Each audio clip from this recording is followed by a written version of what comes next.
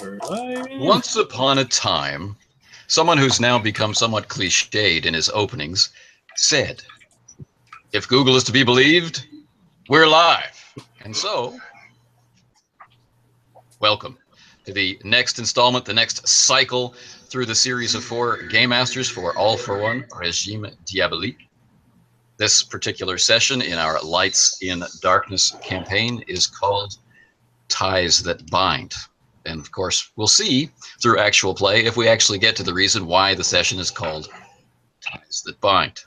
We could wind up doing something completely different. When last we left our musketeers, they were somewhat downtrodden, feeling the sting of defeat after a cruel and unexpected, very supernatural occurrence that had resulted in the death of an associate of Alphonse and the disappearance of a mysterious child, but not ones to be kept down by adversity. The musketeers have risen up again, summoned to duty over and over and over again to repel Spanish spies, to deal with the insulting forces of the Cardinal's brash and arrogant guards in the streets, and to protect innocents against the horrors that go bump in the night. And as our scene opens up, I'm pleased to surprise our band of musketeers with a pursuit, as their heavy boots slam into the highly polished marble floors of the king's palace, not too far from the River Seine. Ahead of them, someone accused of being a Spanish spy is fleeing for his life. Just 20 feet ahead of them and heading for the grand staircase in the main entryway of the king's palace. The ceiling overhead is arched and is 30, 40 meters above them in the air. The echoes from their running feet bounce back wildly. Screams from behind them, from the women's chambers where the spy was driven forth. So, I ask you, gentlemen, for initiative. Everyone has 5 style. Oh, we start with 5 style? Yeah. You're starting with 5 style. Good Right. And I'm starting with a full and frosted icy mug of Coca-Cola. Diet root beer. This broadcast is brought to you by A&W Root Beer. I really wish A&W were here to sponsor this broadcast. So, Yes. Oh, if you have any questions about the scene, please let me know. You're in a very, very long and wide hallway built for processions to take you into the receiving room and the ballroom for the king. At the end of this particular hallway is an enormous staircase to your left, which sweeps down in a gentle and widening curve into the main receiving area for the palace. There is, of course, a massive chandelier that stairway curves around, right? So in just a few meters ahead of you, the wall on your left will stop and become a hand railing, which will then gracefully curl down around with the stairs. And that hand railing gives you several meters of open space, such as where the king could stand to survey people coming in to the main room. Any other questions, please feel free to ask. You're in pursuit of someone wrapped up in very, very, very, very obvious dark clothes for creeping across the palace grounds in the night, but now inside the fully lit palace, they really stand out. All right. Well, I'll speak to the guy. No, whatever he can understand me or not, I'm screaming, continue like that and we'll hurt you. Stop. Okay. So I intimidate. Oh, okay. Well, let's check initiative first. Let's see who gets to do what first. I'm The probably Spanish not spy has an initiative of 3. I have 3. I have 3. I have 2. And words 2. are For the love of faster. God, Marie, run faster! Ah, it's the wound. Go catch him. Between Alphonse and Ivan, who is more dexterous and agile? Probably. I have 3. Oh, you We're- first, please. Well, words are traveling faster Words than are a sword. That's right. So, yeah, the feather instead of the sword. Who said that? Voltaire. So I'm thinking intimidate, and I have 5 success, man. My Oh, voice my is goodness. getting through, and I'm sure it's resonating. The word hurt is in his head. Resisted by this fellow's willpower. Oh my goodness. He falters, or she falters, throws a look over the shoulder. As you get closer, because your pursuit, you're gradually closing on them. They seem a little small for a man. Gets to the staircase, pauses for a second, and then leaps onto the wide handrail to slide down. You're now within 3 meters. But you, she Philippe. or he is opening up the distance rapidly by the slide.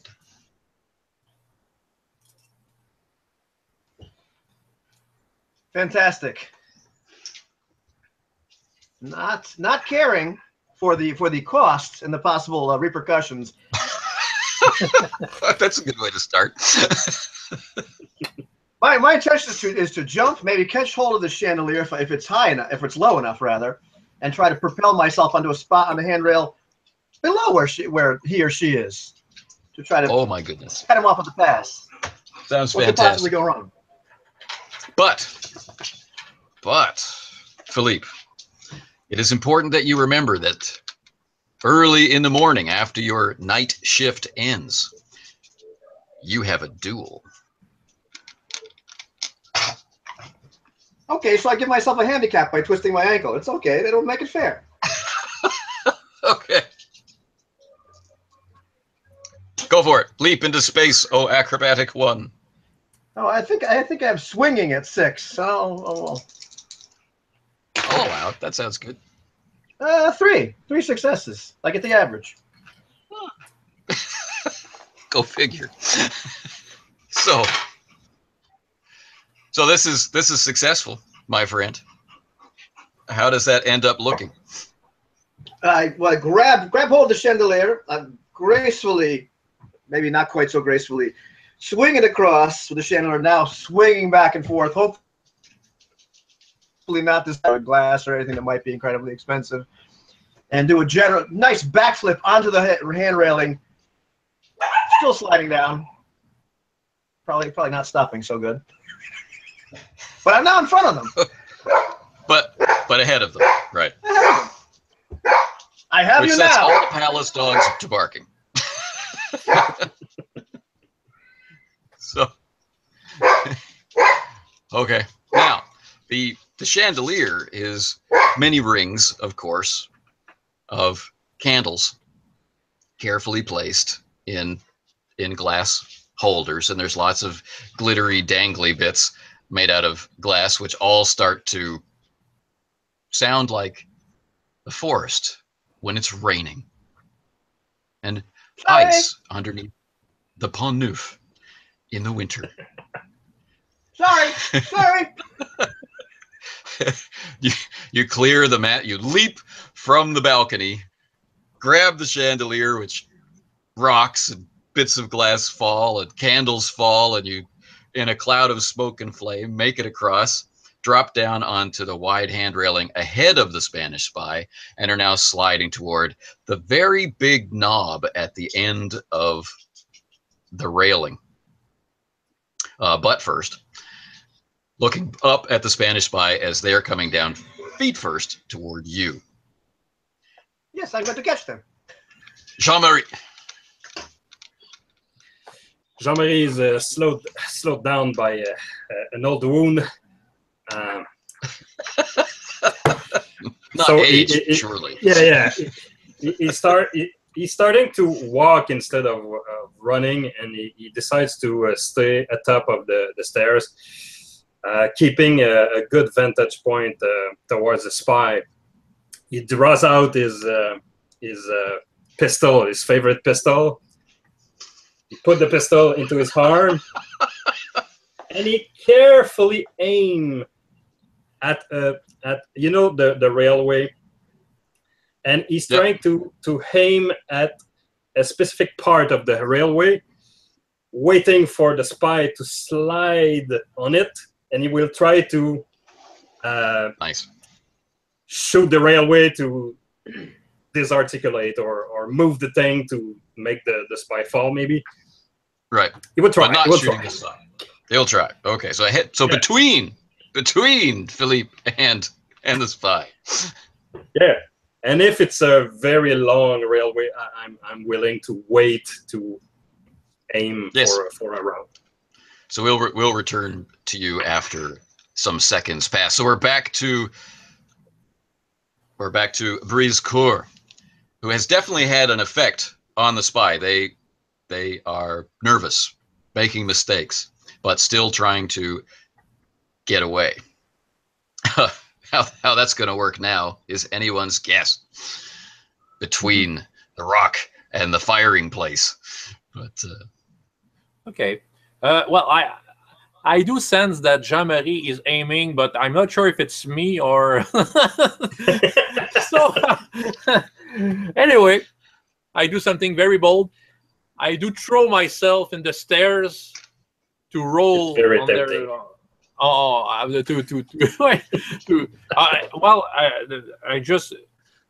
Are they all on the railways? Well, all the rail, or there are spies on the stairs simply?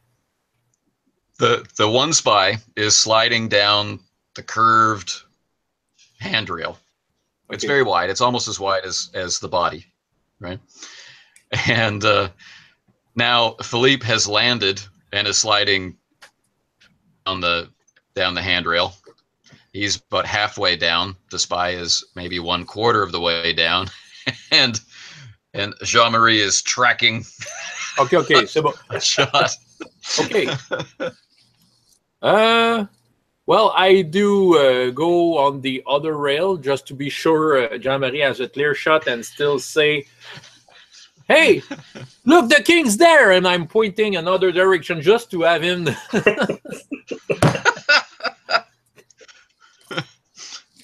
Everybody's used to disbelieving everything that comes out of Brise-Cour's mouth, so we'll just have the spy be affected by this ruse if it works. All right, I have 9 dice in con. All right, well, let's just... You can go for it if you like. Yeah, I've rolled 4. It's like, look, Elvis! Look, the king! Right, I'm guessing he's coming for the king. So, here he is. And I'm pointing towards a steward or something. Right, because far across the opening lobby area, right, of the highly polished floor at the base of the stairs, for another 20 or 30 meters, there's just open space of beautifully clean floor. And then there's the main entry doors. And there, of course, there are more musketeers on duty. And then there's the house, the porters and the valets who would bring guests, even at this strange hour of the night, to wherever they need to go within the palace. So the spy's choice of this exit route is is frankly insane. There's no way out here. Even if they escape you, they run right into the hands of, you know, the first floor guards, who are now, of course, all alerted, and once the pistol shot goes off, are certainly going to be aware of something. But the clattering of the chandelier is alert enough. So they're heading into that world of hurt that Francois mentioned, or that Briscoe mentioned. So the king. So sliding down this railing takes some skill and acrobatics. And at the mention of the king, the spy loses control and is now falling toward the floor. Like cranks their head to see where the king is, and whoa, over they go. So I'm gonna flip over to Jean-Marie. You are aiming at the handrail, saving your turn from last round. I'll give you a chance to correct that if you want to blow the spy away as they fall, or change your target. Oh no, I'm just looking at my pistol and go, I just save a bullet. I turn around. Work of reloading. And I turn around saying, the king saved you a bullet. But was it a silver bullet? Was it, or was it not? Until it's fired, would anybody know? The Philippe, you're heading toward the end of the railing at high speed. The end of the railing has a large marble ball at the end. Yes, well, fortunately for me, Briscoe yelled the king. I rolled fewer successes on my willpower than his con roll. So I looked, Your Majesty, where? And I noticed the ball. I put my head back. I noticed the spy falling off, and so I leap and try to catch the spy and acrobatically roll to, just in case the king happens to be there and watching, I want to catch the spy. But I also realized I don't want to hit that at a high velocity. So I'd rather hit the stairs. Good plan. All right, give it a try. You're not going to fall far enough to injure yourself. You're just going to be going off the side of the railing and down to the main floor. If you land on the spy, you know, it'll be very soft and comfortable, I'm sure. Right, okay. Well, I'm going to roll, I guess, acrobatics, I suppose. Oh, you're going to need... I get break fall, too. It'll be great. You're going to need 3 successes. Okay. All right, here we go. What's go wrong? I got 4. All right. Yes. Right on. Okay. So, you catch the spy and ride them down to the cold marble floor. Bumping on the steps. Great. Jean-Marie, from your vantage point, I would like from you a perception check. Yes. Let's use a blue dice. 2 successes. All right. The 2 guards at the door. They're dressed in musketeers' uniforms. They're no musketeers you have ever seen. Are they like right below me, or are they? They're like they're way across this opening lobby at the main doors. They're there. This is a terrible duty for any musketeer to have to do, to stand there at the doors all night long, not patrolling, right? Just standing at the doors. But you've never seen these men before, and that's impossible. So I'm gonna fling my Kazakh into the air to make space for my gun. I will raise my hand into the air, and I will shoot at the sky, and I will... The ceiling. Well, it's so high that it's the sky. That's right. At an angle, at the sky. The point is, I'm going to point my finger toward those 2 guys, and I'll just scream with with the intention of revealing their treachery to everyone and say, "Hey, you are no musketeers!" Right on. Imposteur! So I want to intimidate them and just make them shake in their boots. All right. So they look up, right? Gunfire, incredibly loud, echoes. No one's going to miss the painted ceiling. Doesn't matter. It's fine. The painting of Bacchus now has a neat hole drilled in its forehead. I could have shot just between his leg.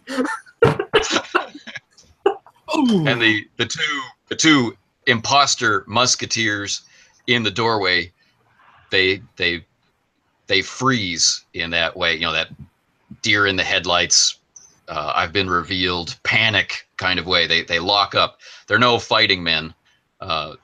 They didn't expect to be caught. So they see their hands clench. And when I see their eyes, I draw my Josephine and I start running after them.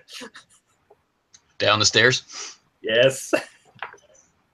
Not down the not down the handrail. Okay, downstairs. Brent, Alphonse, pre-score. Well, following the motion of Jean-Marie, I'll do the same. I'll undraw my sword, and I say, "Vous êtes des imposteurs." You are imposters. Okay. And they're not even trying to deny it. Well, I'm going side by side with Jean-Marie towards those guys. Hey, Brisker, did you know it was so easy to steal some Kazakh? Well, no, I will check that out. We'll lock the room of the Kazakh after that. Maybe if our clothes were not so easy to mimic with cheap fabric. Yeah. I'm taking the right, take the left. Yeah, I'm taking the left. This is a very long staircase. Oh yeah. Yeah. Long conversation. I'm betting 2 louis that I'm taking mine down before you.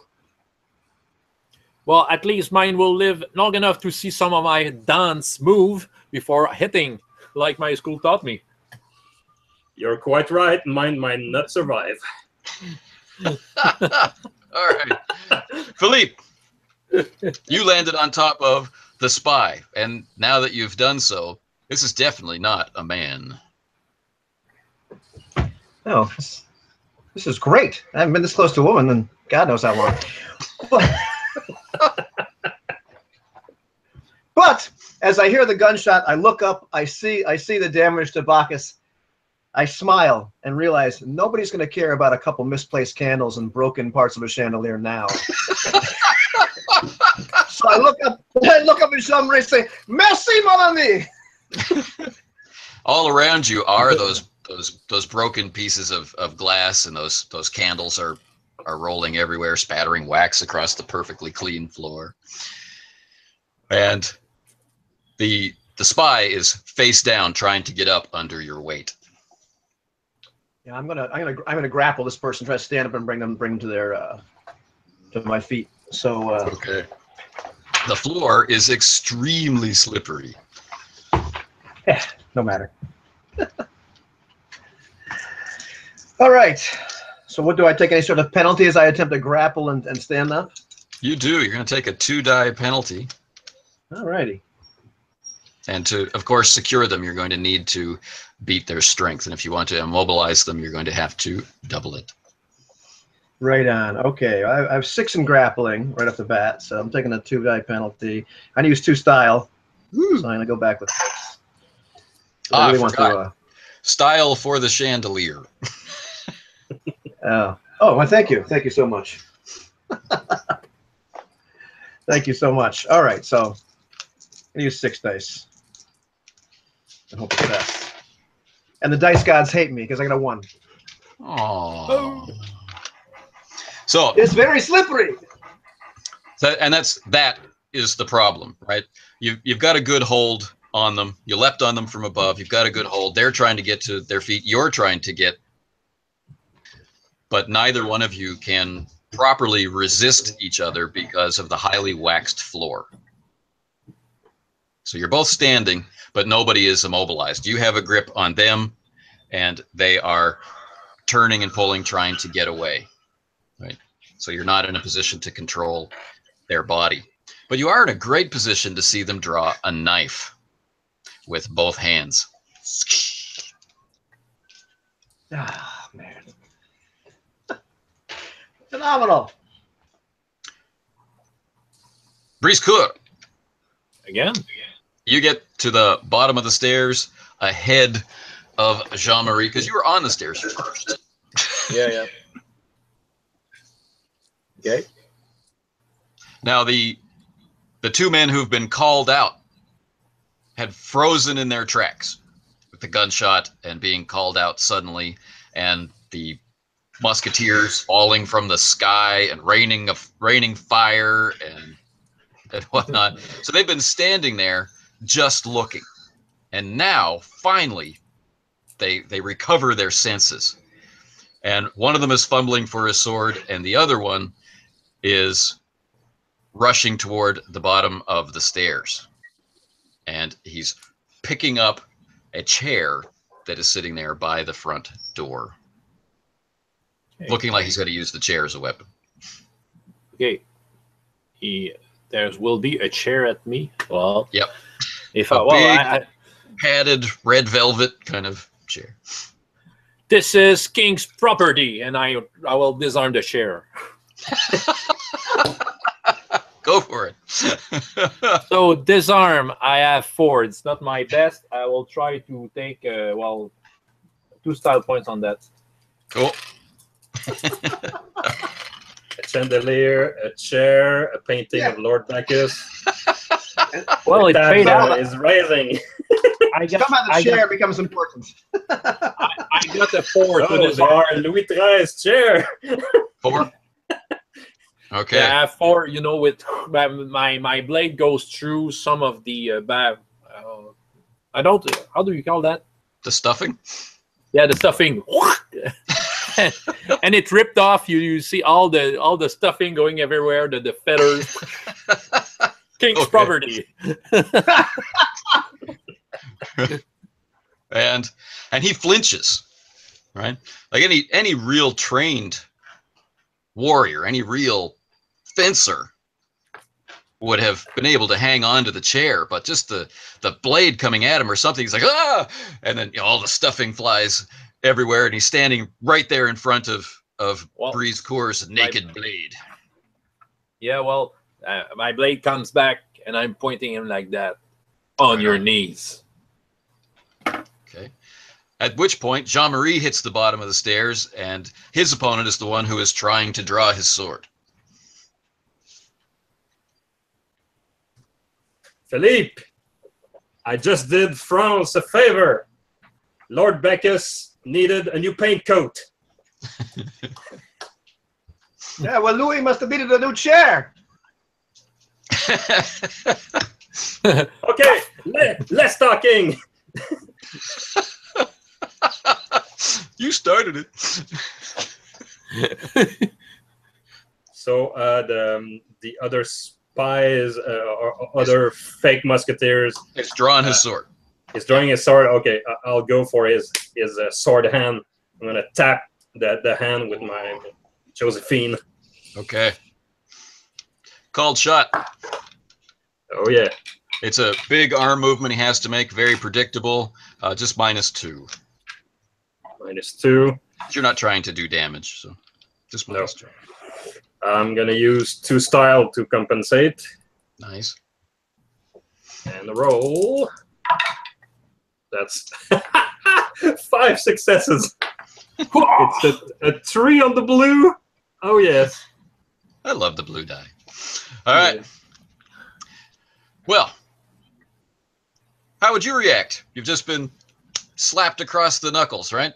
And you're terrified already. What happens? Well, he's dropping his sword, probably grabbing his hand in pain, and as he go forward, something cold meets his throat, and there's a musketeer just pointing at his throat. Surrender now. All right. You're under royal arrest. And it's at this point that the two of you, Brisecourt and Jean-Marie, you recognize these two men. You have seen them before.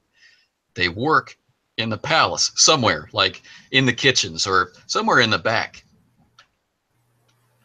They're not Spaniards. Hey, I know your face. What are you doing in the musketeer's uniform? Speak now! He's totally terrified. But we'll cut to Philippe and the double knife wielding Spanish spy woman in her dark clothes, who you've got her clothing from behind. She's drawn two knives and is turning around, obviously to attack your underarm with a cruel double slash. Well, not having a chair within reach, I'm going to have to. There's no time for the rapier, so I'm going to pull out the main gauche and make it a main droite, and try to parry as best I can. Okay. Beware, ladies in dark. Yeah. What happened last time, huh? Yeah, but I'm very scared of women. I'm waiting for a chair leg or something to the head. Okay. So, defend yourself, young man. That I will. I am going to parry her blows. Okay. 5 successes. Ooh, that would be 7, but I'm not riposting. Right. Okay.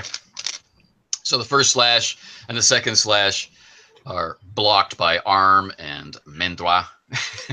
And you can hear her swear softly under her breath. Spanish. Such talk from a lady. In Spanish, yeah. The sweet sounds of Spanish. Cursing. Next. Hey.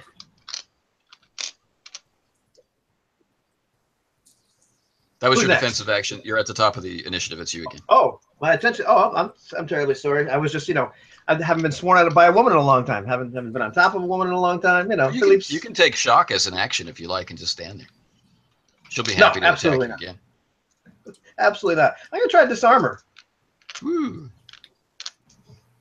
I'm gonna try to disarm her. Remembering what Renard has taught me about this, bringing the full training of my school to bear, I will attempt to disarm with 3 successes. Oh, pretty good. Not enough. But is it good enough? Not good enough. Right, so she retains her grip, and in order to disarm her, you needed to let her go. So you're now you're separated in space. Right. I'm desperately trying to maintain my footing on the incredibly polished floor. And so is she. So she's clearly considering how to escape, and there's nowhere. Right. You can hear other musketeers running towards your location. They'll be here any second now. The musketeers outside on duty from the other side of the entry doors. They've opened the doors. They're coming in. She has nowhere to go. And so she reverses her grip on the blades and plunges them into her heart. Ah. Now I just dropped my blade. I've never seen anything like that. She drops to her knees. She looks up into your eyes, Philippe, and only you can hear her whisper, "For France." And she expires, and her beautiful auburn hair spills out across the floor.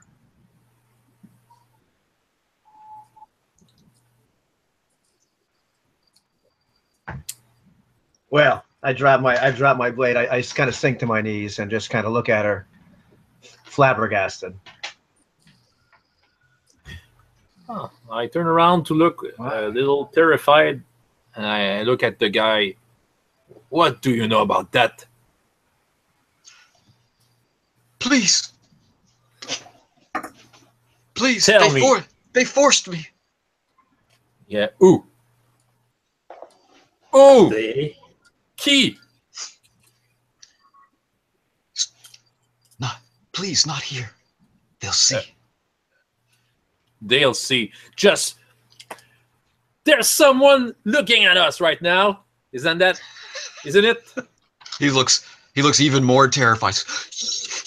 Please. He drops to his knees. Jean-Marie's opponent drops to his knees as ordered. And they're begging you to basically shut up. Stop. I grab mine by the collar and drag him like a doll. Kicking him into the ass. Other musketeers arrive, looking for a report.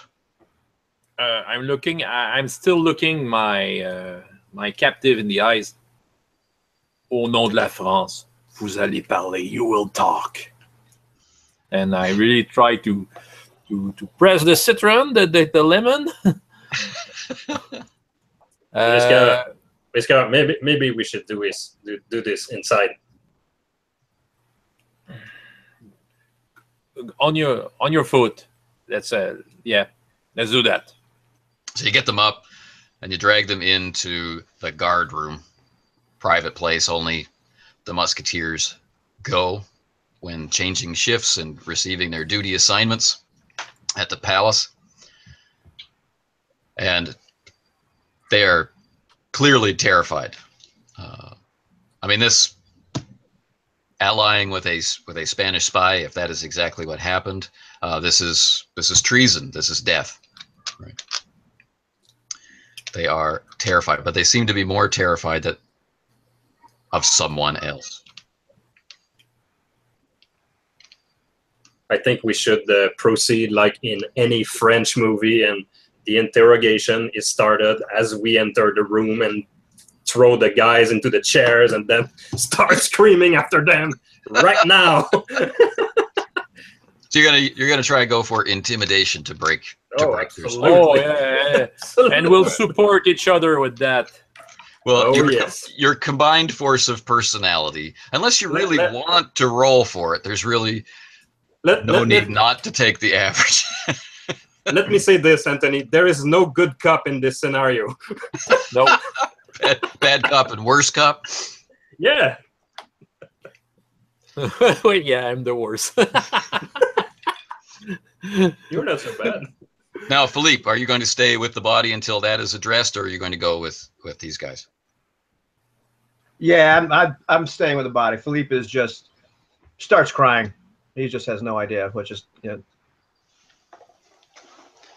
sits there, kind of picks her up, looks at her, just says why, and just completely he's in shock. One more detail: as you pick her up, the mask that's covering her face slips aside, and she is beautiful, or she was. Even worse. So, in the guard room, you begin to brutalize the two men. The memory comes slowly once you can see them out of the context of their uniform and the grand entryway of the palace. Once you can see them here in the back where common people work, they both work in the kitchens, not as cooks or anything specialized like that. They are simply runners. They deliver whatever is needed to whoever from the kitchen to elsewhere in the palace. So they have access through the secret passageways and through the normal passageways anywhere they want to go in the palace. A quick search of this very room reveals where the uniforms came from. And being able to look at them closely, you see that they're mismatched. Of course, they don't fit. So a damaged cloak, hastily repaired, bloodied pants, hastily cleaned, all assembled to make a musketeer's uniform from parts left in the guard room. Now, under your brutal assault, they soon. They are called bath in French. It's just a little ruffling and, you know, tape sur la gueule, quoi. Yeah.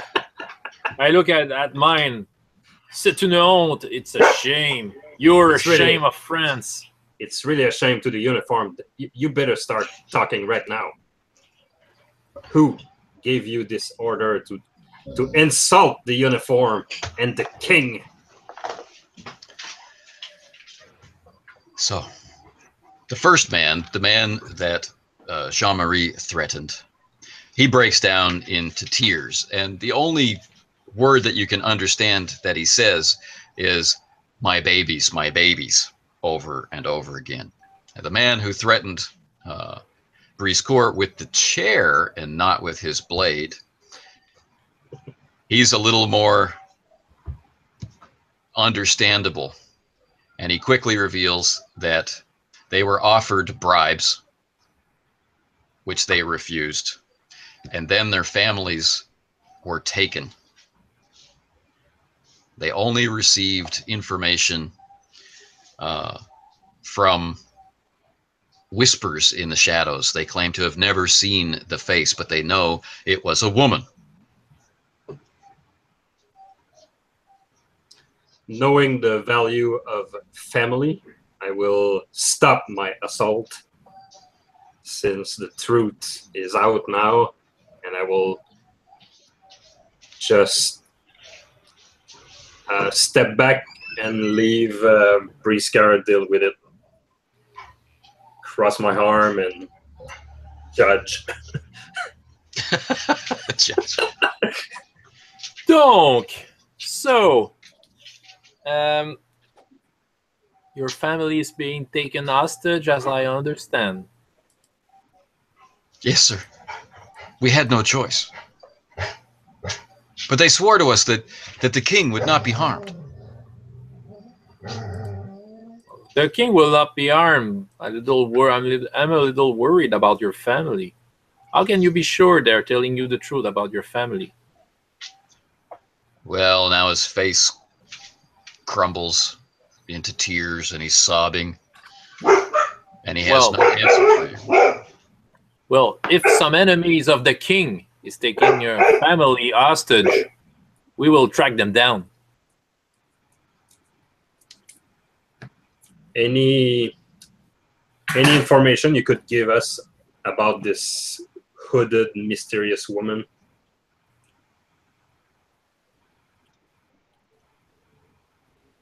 Any signs, any colors, any jewelry? No, but I can tell you where we met her. That's a start. Yeah, let's So start we with met that. her. We met her at, and he names a very cheap bar or public house. It has this horrible sign out front that's supposed to be a rooster, you know, crowing at the sun. But the sign was all painted red, and someone at some point in history had broken the thing's neck. So there's the body of the rooster straining upward, but the neck is hanging at a funny angle. And because the sign is painted red. The headless rooster, yeah. There you go. Isn't that your underground, Briscoe?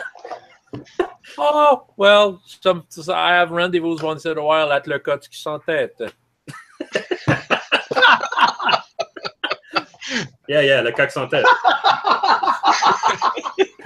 The rooster with no head. Oh, I got that one. I got that. So it's full of fleas. The floor is straw. It's very low. They use the worst kind of tallow candle, you know, fat made candle, so it's always smoky and the air is kind of greasy. But the waitresses are friendly and the patrons don't pay anybody any attention. Money, as long as you can pay, or if there's at least a chance that you can pay soon, no one will bother you there. Okay. Well, I think we should act fast. You know, there's a family and the balance. I'll turn to Brisker and you know, if she's smart enough, she's not staying there. You know, it might work to check it out, but I'm not sure if we'll ever find her, because if she's really up to some conspiracy against the king, she might be more prudent than that. Well, that's what I feel, but it's at least somewhere to start. But we can check other ways. We can check other clues if we might. Let's see what Philip has. And it seems to me that it's a double duty. We must unfoil this conspiracy against the king, but also find maybe the families of these men. Yeah. Oh. I agree. Gentlemen, consider yourself under the protection of the musketeers. I'll instruct them how to go to the musketeers' barrack and fill in a report for us, and we'll go to the Le Coq Sans Tête. Okay. Well, we can ask some fellow musketeers to accompany them. There's one more detail. As you know, the uniform is being removed from them, and their clothes are being returned to them, because no one's going to let them continue to wear, the uniform of the king's elite guard. The man who had used the chair, he presents you with this very small leather bag, which you can hear the clink of coins inside, right? And he says she gave us this to use as bribes, so that we could get the uniforms and access. Right. What kind of coins? I'm just checking the coins just quickly. The coins are Spanish gold, and they are, so they're very easily spotted. But there's something else. There is an almost reddish glint to the gold. The gold itself, it seems, almost has a bloody color to it under the candlelight. Just a second, I'm going to have to deal with that noise. The back. Well, this is really blood money. Yes. Maybe we'll have to. Yeah, where's Philippe? Outside crying. For real? No, he's not crying. He's a Renoir fencer. He's tougher than that. Well, they saved. I myself also practice the Renoir, but I'm not a member of the salon. No, but better than me. He's shaken. He just saw a woman kill herself. Well, this is not our first brush with death. No, but suicide. It's not. It's ugly. Yeah, I guess it's a somber. Yes, I've seen worse. Let's check this out. Yeah, let's go. Let's go check him out. I forget sometimes that he's just a kid. So, in the main area, the main receiving area of the palace, porters and people, the king's physician, they all come, and very quickly everything's being cleaned up. There's some comments you can hear in the background, like, what happened to the chandelier? And what happened to the chair? and already a completely false story is being created. The servants are whispering to each other how the spy leapt in desperation from the balcony, grabbed the chandelier, swung across, landed on the chair. And nobody so far has noticed the ceiling. Might be long for this one. Within moments, all traces of the combat have been erased. Right, the chandelier has been lowered, reassembled, the candles lit, it's been raised, the blood has been cleared away, the chair has been replaced, and it's like nothing ever happened except for the smell of gunpowder in the air. And even that, someone is walking through with a large feather scented with perfume, trying to clear the air. Mm. The body's been taken to the physician's chambers, and I presume that Philippe is following. He has, yeah. And he, as they right when they were coming to take her body away, he takes out his knife and just cuts off a lock of her hair. Just a little bit. All right. And he follows, and he's kind of just in shock still, just wondering. Okay. So the doctor begins to examine and asks, "Who killed this woman?" She killed herself. I was trying to disarm her, and she plunged the knives into her own heart.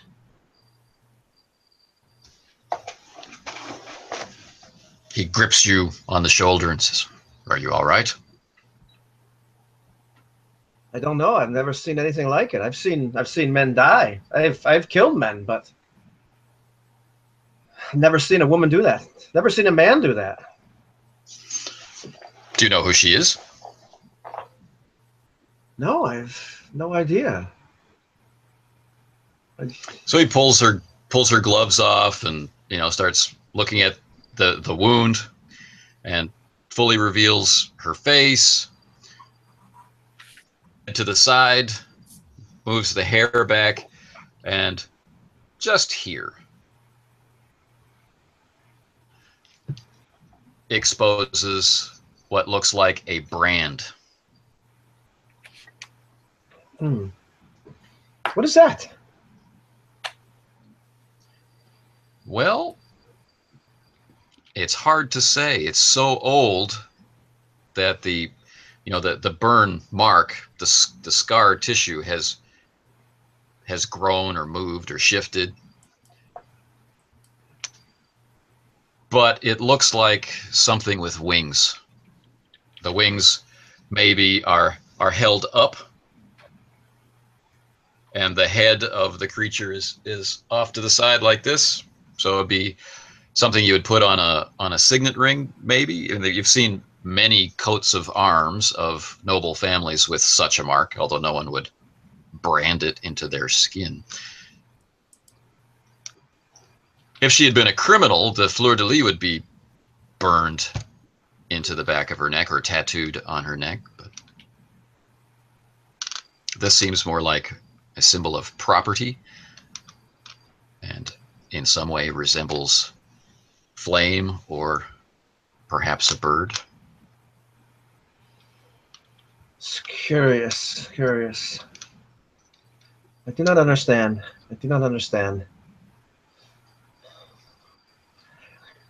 So I finally walk out once I realize that there's nothing else to find out. But I'm just kind of walking in a daze out of the physician's office. Okay. Really, with no goal or direction in mind. I'm just completely shaken by the event. All right. The other two are on their way out, duty over, and heading for somewhere. And you cross paths, coincidentally.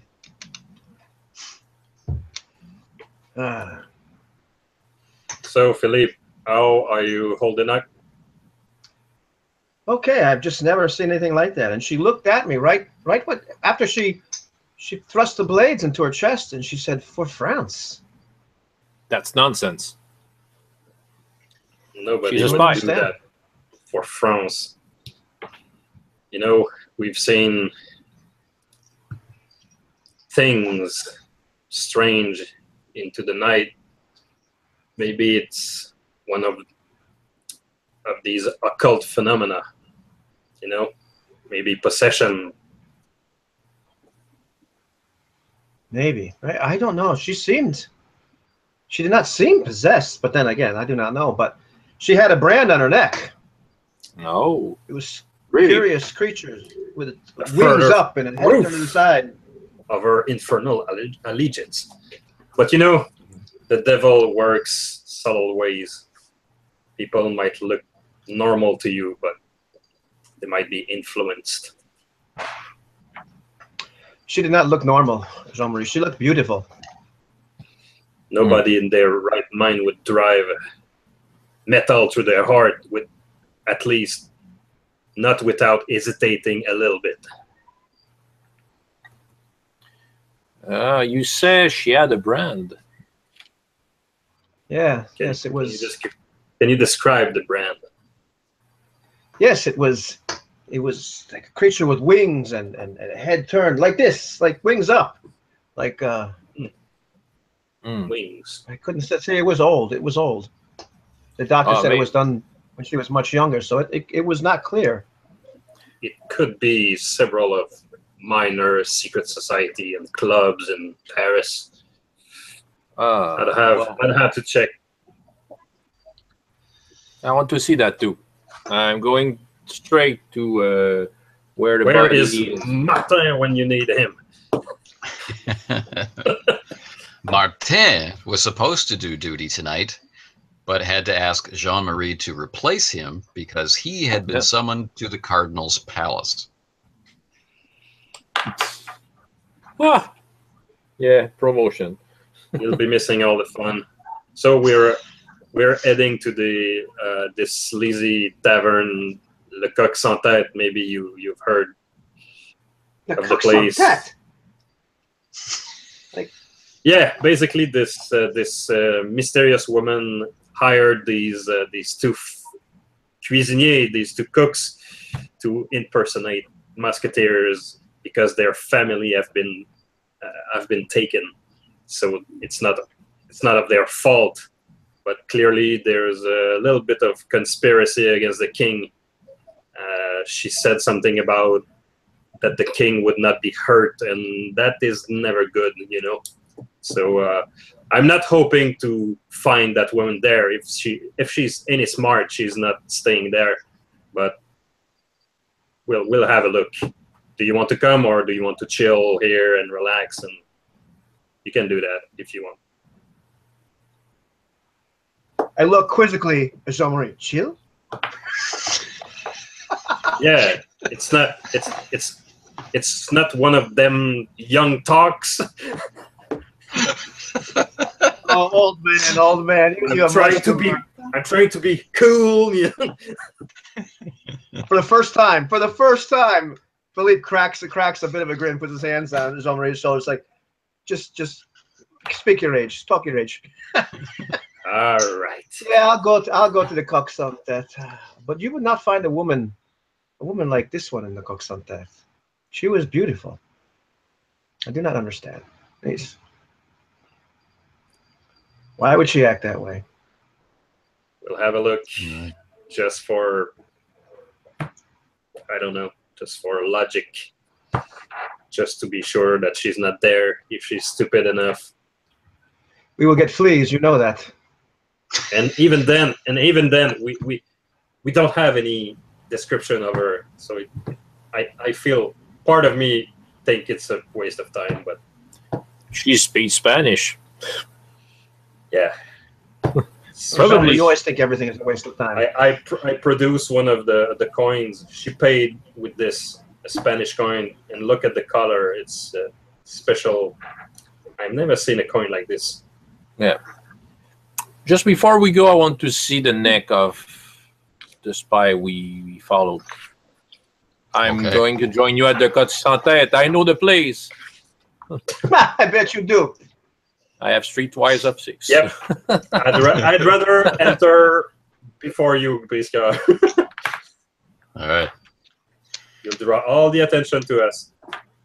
Let's go, Philippe. All right, so Philippe and Wherever I Jean-Marie, go, I draw the attention. Philippe and Jean-Marie leave the palace to head for the public house, Le Coq Sans Tête, and Brisecourt goes back to the physician's chambers.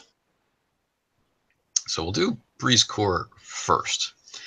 And as you enter the physician's rooms, this is where he has his office. He would not treat the king here or anything like that. It's just a private chamber, and he has a small bed to examine normal patients. The doctor, the physician, is lying on the floor and struck down. Like, his arms are just up, and there's a bloody mark on his temple. He's still breathing, but he's been knocked unconscious. And I guess the body's not there anymore. You are a wise man. But her clothing is still here. Okay, the dark clothes that you recognize. Any other exits that I can spot? A window. His office is on the ground floor. Okay. After checking out that the physician is still breathing, I do rush myself at the window and I try to search the night. Okay. It's well lit. The musketeers know their duty. Right? Okay. You can see a patrol of musketeers moving across your field of view,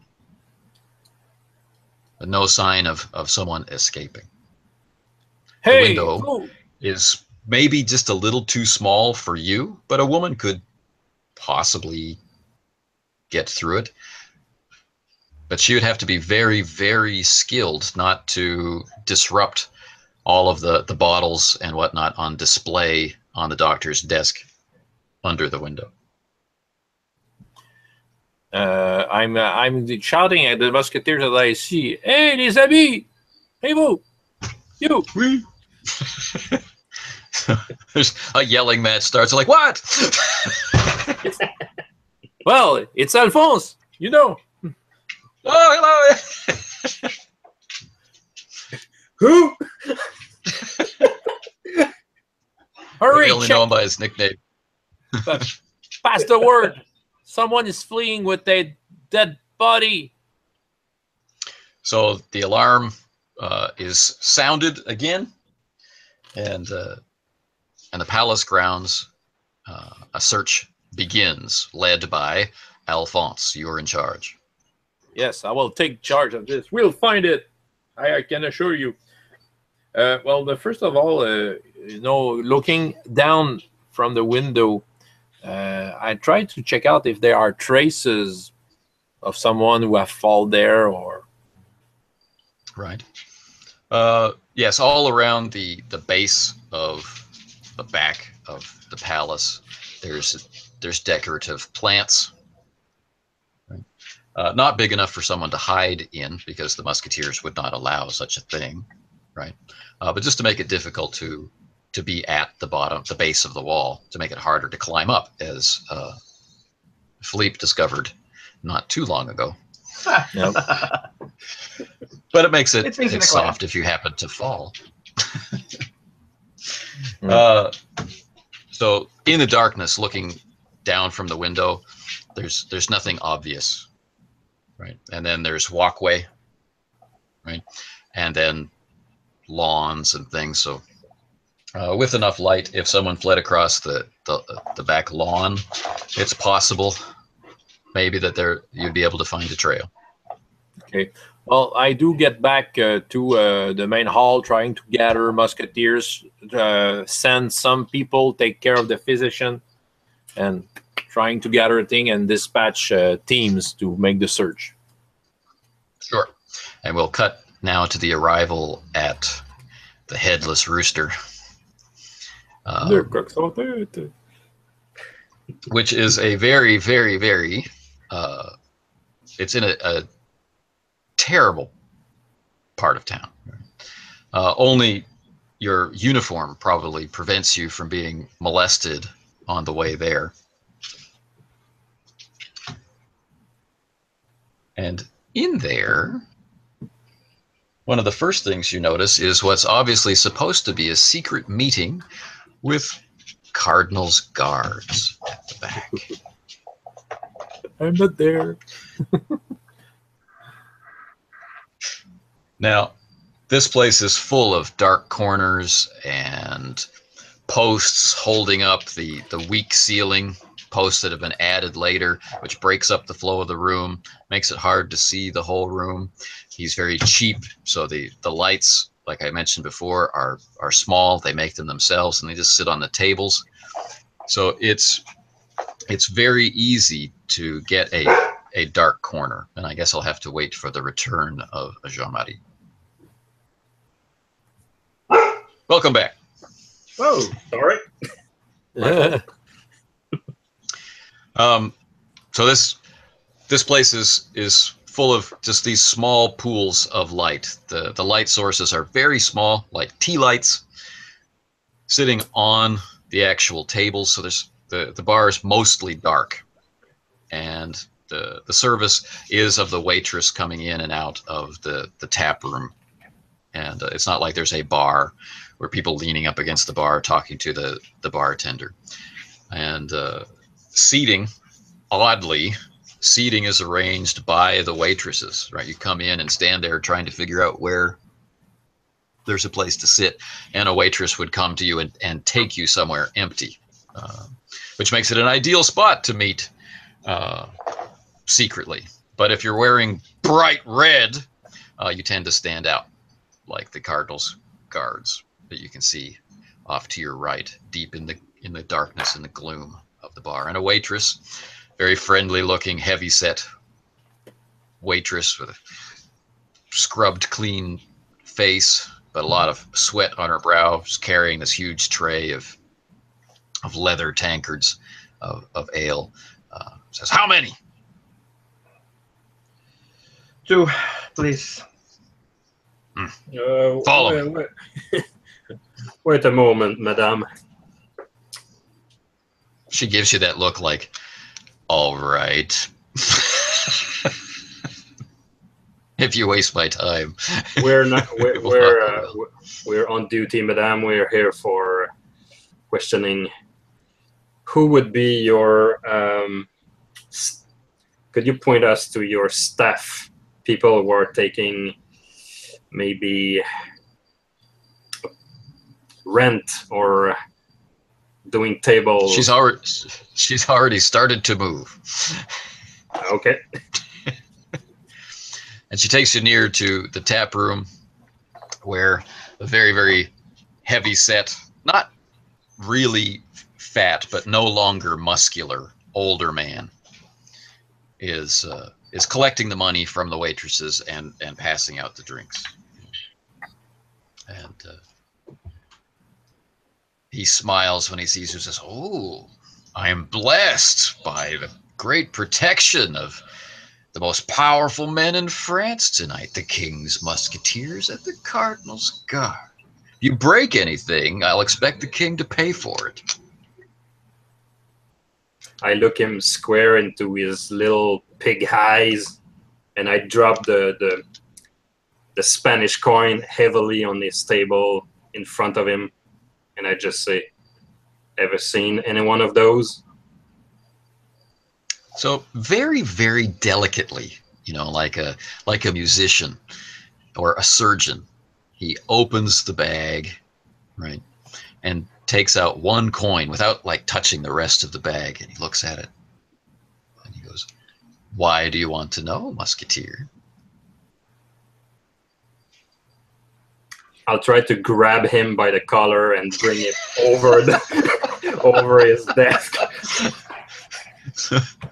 All hope of having fun banter with the Musketeer and maybe getting some money obviously leaves his face. And he realizes he's messing with the wrong man. That's probably Philip saw that coming.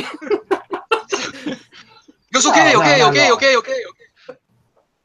You can't, it's like he's trying to adjust his clothes. You can't blame a man for trying to feed his family. It's a very important time right now. Are there any bottles on this table? He had the drinks. Did he not? They're behind him, yeah. He's got these next to this big wooden keg for the ale. It's interesting. Very few people in here can actually afford a bottle. It's No interesting cognac. choice of word, family. There's two men who have seen their entire family kidnapped.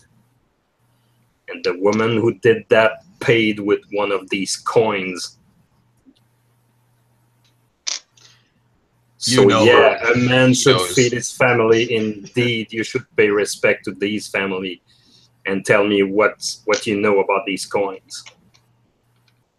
He obviously knows what you're talking about. Yeah. I don't know where they are. But I can tell you one thing. Their meeting, it was a woman who hired them. And she spoke French. But not like she learned it in a Spanish school, if you know what I mean.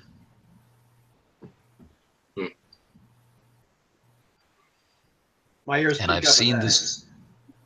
I've seen this gold before.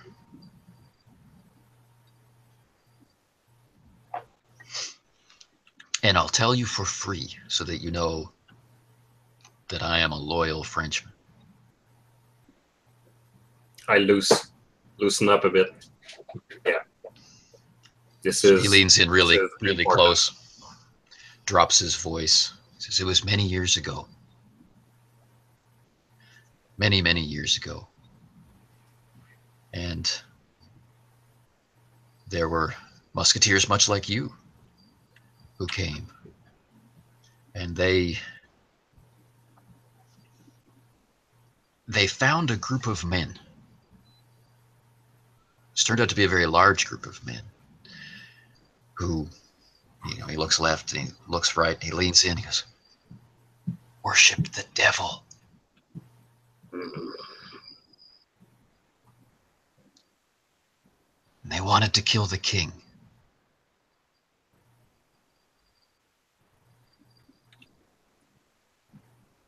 And they used gold like this. But I have to warn you, musketeer, I never saw those musketeers again.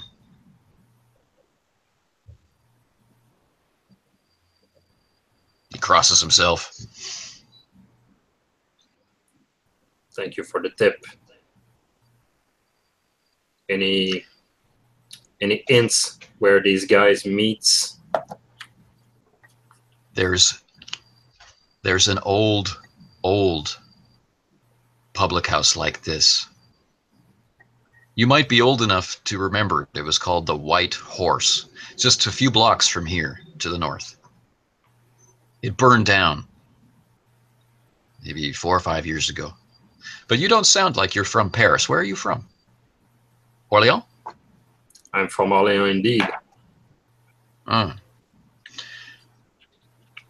When did you come to the city? Not longer than 3 years ago.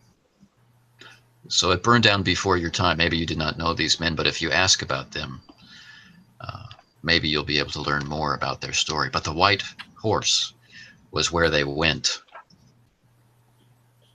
And no one saw them again.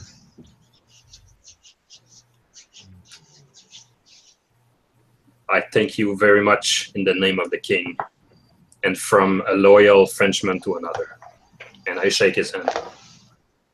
Shakes it back, and then he very carefully puts the coin back in the bag. And you'd expect a guy like this to try and keep the gold, but he slides it back across the table to you. Yeah. He knows those are cursed.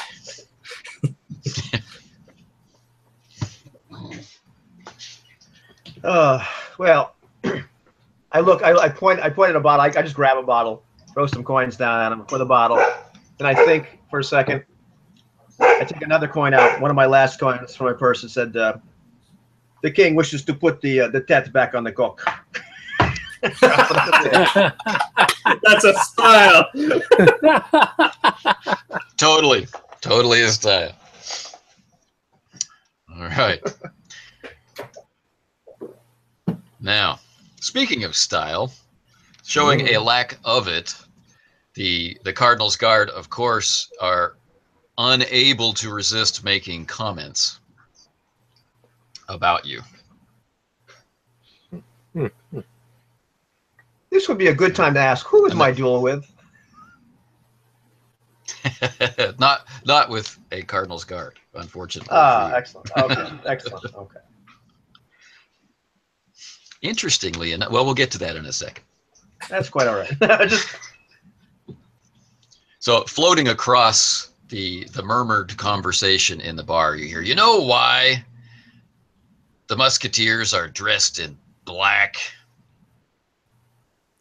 Now, the musketeers who serve in the king's palace, inside the palace, they wear black. The musketeers who serve outside wear blue. You know why the king's musketeers wear black? I was like, no, why? Because they're all pigs. They're so dirty, it's the only color that can hide their filth. Ha ha ha ha ha ha. You know, yeah, I'm thinking the bar goes completely silent. And everybody's looking at you. I don't even pay attention to. Yeah. You know, Philippe. Look at this man's face. Try to remember it, and open a tab for him. Sometimes you have to leave some pass through you, but remember them. The king is generous, and so are his men. Good night, sir. By the way, style. Oh, and by the way, I could recommend at least 5 taverns where you could have better wine. But I guess you don't make the money, right? And I go out. Leaving them speechless and embarrassed.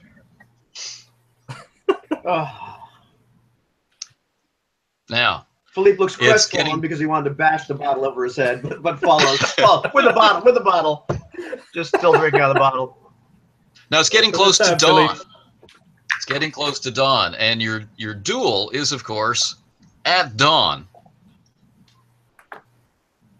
in a churchyard, a cemetery, pretty close, as usual, to the gate of St. Anthony on the south end of Paris.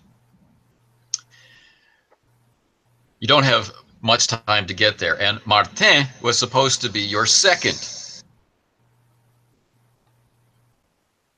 Who knows when he'll come back from the Cardinal's palace. One thing that's very famous about people who go to have some kind of meeting with the Cardinal is that they often have to wait for all the other people. And the rumor is that the Cardinal never sleeps.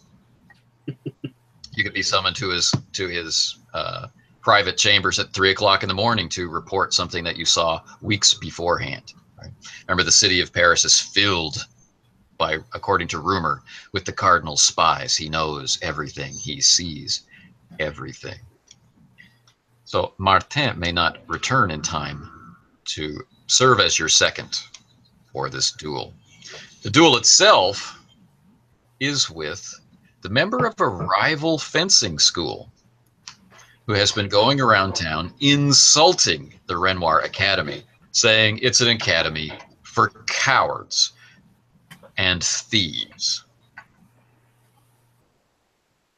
For the honor of your school, and also because the man had the audacity to spill a drink on you at your favorite croissant shop and slap your face with a glove. Oh. A duel was set at a very specific time and place, very loudly, so that everyone would know.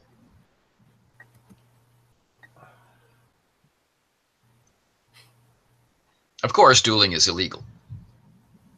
So it's happening much more often now than ever before. Of course. Of course. It's the French thing to do. Look, I take another swig from the bottle. Jean-Marie, I need a second. I have a duel I'm supposed to go to. A man has insulted our fine academy, and I require a second.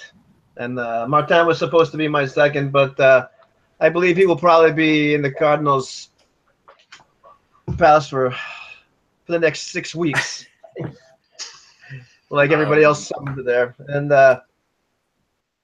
he's not a Renoir anyway.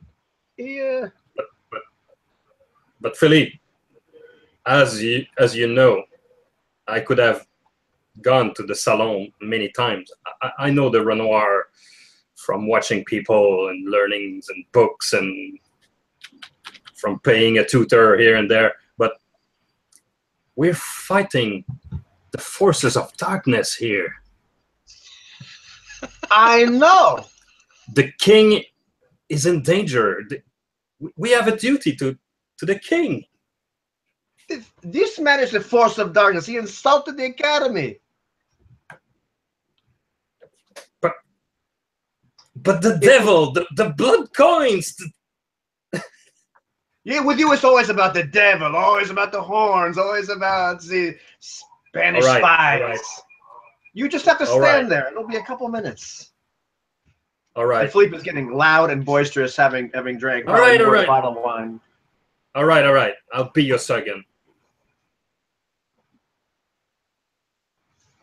But I challenge you to finish this fight in one move.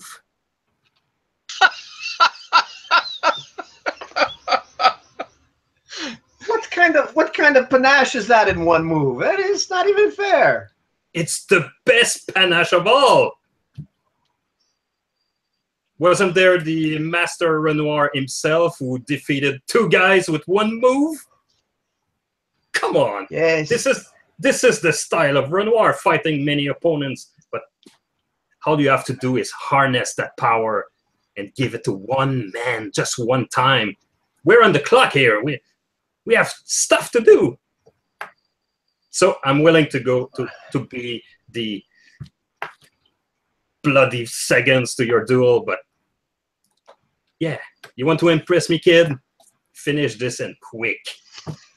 Okay, you know what? I accept your challenge. I accept your challenge. But if I cannot do it one move, you have to kill him. I will fall. I will take a dive. I will fall right down. No, you will finish this guy. One move. You will regain your honor or something. You will save the school from burning up. And then we'll go on to our mission. Regain my honor? When did I lose my honor? And where is Brisca? He would do a far better second than me. You know. Speaking of Brise Cour, as the argument follows the 2 musketeers through the streets, as the dawn slowly comes up over the autumn cast Paris, as leaves blow and as there's a thin scum of morning ice or frost on glass and on the water, we turn to Brise Cour, who has been for the last several hours searching the palace grounds. Well, the musketeers finally have to admit that they cannot find any sign of someone breaking in. And they, of course, do not find the woman. But they do find that one of the maids is complaining that her room was broken into and clothing is missing. Okay. Well, just before getting there, while getting there, I have some guards with me, okay, following me, and I say, we must double the watch on the king's and the queen's room and their windows. You know, if someone can break in and out as easy as that, well, they can take out the king and the queen with the swift. So I'm going to see what the maids has to say. Okay. So the guards are doubled and the king's advisors are alerted, and the cardinal sweeps over from the cardinal's palace out of concern, and there's lots of interviews and high-level talks going on, which occasionally interrupts what you're doing. But you get to the maid's chamber. Ah, you've been here before. Yes, sir. Oh yeah, It's kind of a small room. The bed's very uncomfortable, but the occupant is very friendly. Is she there? She's pretending not to know you. Voyons, Gertrude. Gertrude, what happened? Well, as you know, as you might know, my shift ends with the dawn. Same shift schedule as the Musketeers. And as I came back to my room, I noticed that my door, which was locked, was unlocked. And she's pointing at her wardrobe, right? Which is very small. She obviously, she's a maid. She doesn't have many clothes other than her proper uniform, her livery. Yeah. It has been broken open, and there's an empty hook where some clothing would hang. What was the color of those clothing? Blue, like my eyes. And blue. Okay. How many time passed between the moment you left your room and when you came back to see this? It's been all night.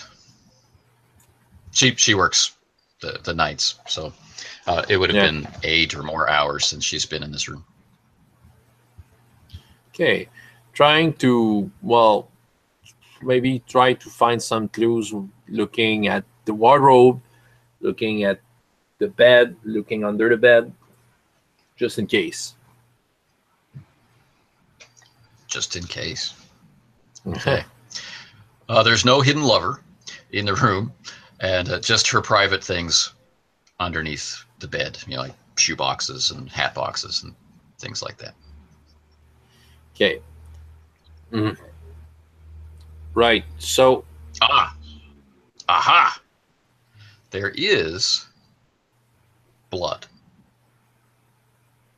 Just a few droplets, and still fresh, right there next to the bed, where it's such a small room. If you were to put on a lady's dress, you would have to stand here, right where your hands are, as you're lowering yourself down to look under the bed, right? And right there are small, fresh droplets of blood. Are you wounded, Gertrude? No. Why do you ask? I have the bloods on my finger. I try to find if there's any other drips. I'm looking out of the door, looking at the floor. Okay. So now that you have something to look for, and light and associates, you are able to follow a trail. It's widely spaced, so it's slow moving. But from this room, you can follow the blood drips back to the doctor's office. And from this room, you can trace the blood drips right out the servant's door. Continue to follow. I have some assistants with me, yeah? Yes. Follow me, monsieur. We'll find who did this. Now, one thing that you know, especially one of the musketeers with you, has some skill with this. The drips are growing farther and farther apart, which either indicates the person is moving faster or the blood is dripping more slowly. And once you get to the street with all of the mud and the muck and the crap, you're very likely to lose the trail, and you might need dogs. Let's get some dogs and let's find someone dressed in blue. All right. Now the sun is coming up. Your shift is over. The musketeers are wanting to change the guard. There's briefing. Hunting dogs are ordered. It will be a while before they arrive. But you're going to keep going, and right now looking for a woman in a blue dress. Oh yeah. Trying to find a woman in a blue dress or a man, whatever. Someone in a blue dress. All right. And you mentioned you had an exceptional streetwise, did you not? 6. Woo. All right. So that makes you see the streets of Paris differently than other people. Mm-hmm. Right. And maybe put your mind into the mind of someone who's trying to escape, but maybe thinks that they are, disguised, well disguised. So where, as you exit the side of the king's palace, right, the south side of the king's palace, where would you go in the city of Paris to get away from here? Either in the river or in some some between buildings or the roof. There's many places. In a cart. I have many places to look for. Now the two younger musketeers who are with you are just looking at you, waiting for your decision. Okay, you. I'm pointing him. Go check the river. You. Try to check out the roofs. I'll try the streets. The musketeer is being sent to the roof. Looks really unhappy. Why couldn't I get to go to the river? He says, yes, sir.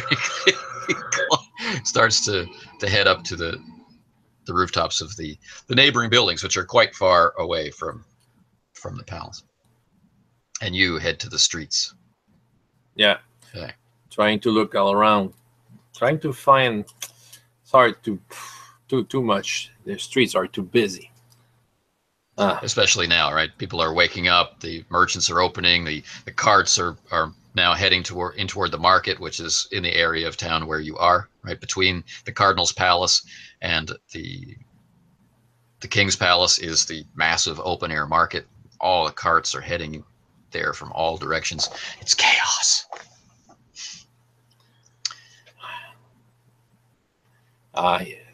Where can I find? Where would I go? There's so many places to hide in Paris. I try to grab some people, maybe some beggars that I know about. Hey, did you saw someone? I'm tossing him a louis. Someone with the blue dress. Someone who may have walked in a strange fashion, and tell me the truth. I have empathy, lots of it. So, other than a blue dress, what person do you describe? Because he will have seen several people in a blue dress, and how could he know? Maybe walking some strangely. foreign person. Well, walking strangely, maybe a woman, maybe Spanish. Brown, little more brownish colored her skin. He desperately wants the louis, and you can see that he's trying to construct a lie. No. If you don't know, I'll pass to the other one. And a homeless woman in rags. It wasn't obvious at first that it was a woman. A horrible, diseased, misshapen face, right? Yeah. One missing leg. Okay. She's the red-haired woman. I guess so. And I have a Louise. Where? Was the dress her dress? No. I saw the woman. Where? And you'll never guess where she went. Is it right now? I'm not you to know? Huh. If you bring me to her, I will give you 2 louis, but not before. 1 louis, then. And she's indicating that she only has 1 leg. I know. 1 louis for directions. Yeah, tell me. No. You won't win this. She went into the sewer. The catacombs. Where's Philip?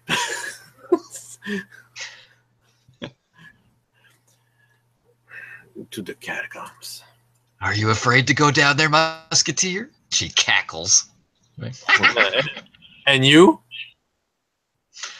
Of course I'm afraid to go down there. Do you think I'm an idiot? Take the Louise. I'm tossing it at her. Catacombs. The catacombs. Thank you, Musketeer. Thank you for your generosity, Musketeer. Thank you so much. I'm in a good mood. Take. Ah, Kiss for good luck?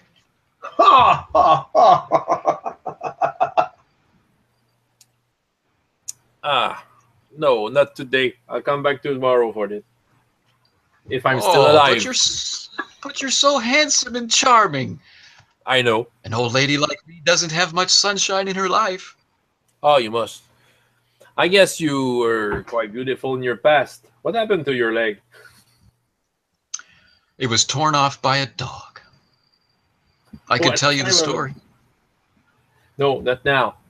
Searching for Spanish spies. And the kiss. Give it to that man, and I'm pointing the other beggar who wanted to lie. I'm sorry for teasing you, Musketeer. You just remind me of my boy. Good luck in your quest. All right, the sewers. And I'm trying to find a place to enter the sewer, the nearest one. I tried to spot the guy I sent on the roof. Hey, you! I have a mission. Now, she had pointed, right? She had seen the person with the red hair, with a blue dress that didn't fit her, who went down the sewers just over there. So, into the catacombs. And yes, the man on the roof is like, what? Sewers. Go get the friend at the sand. He must be fishing. What? Go stop in. Go stop. He must stop fishing. I can't.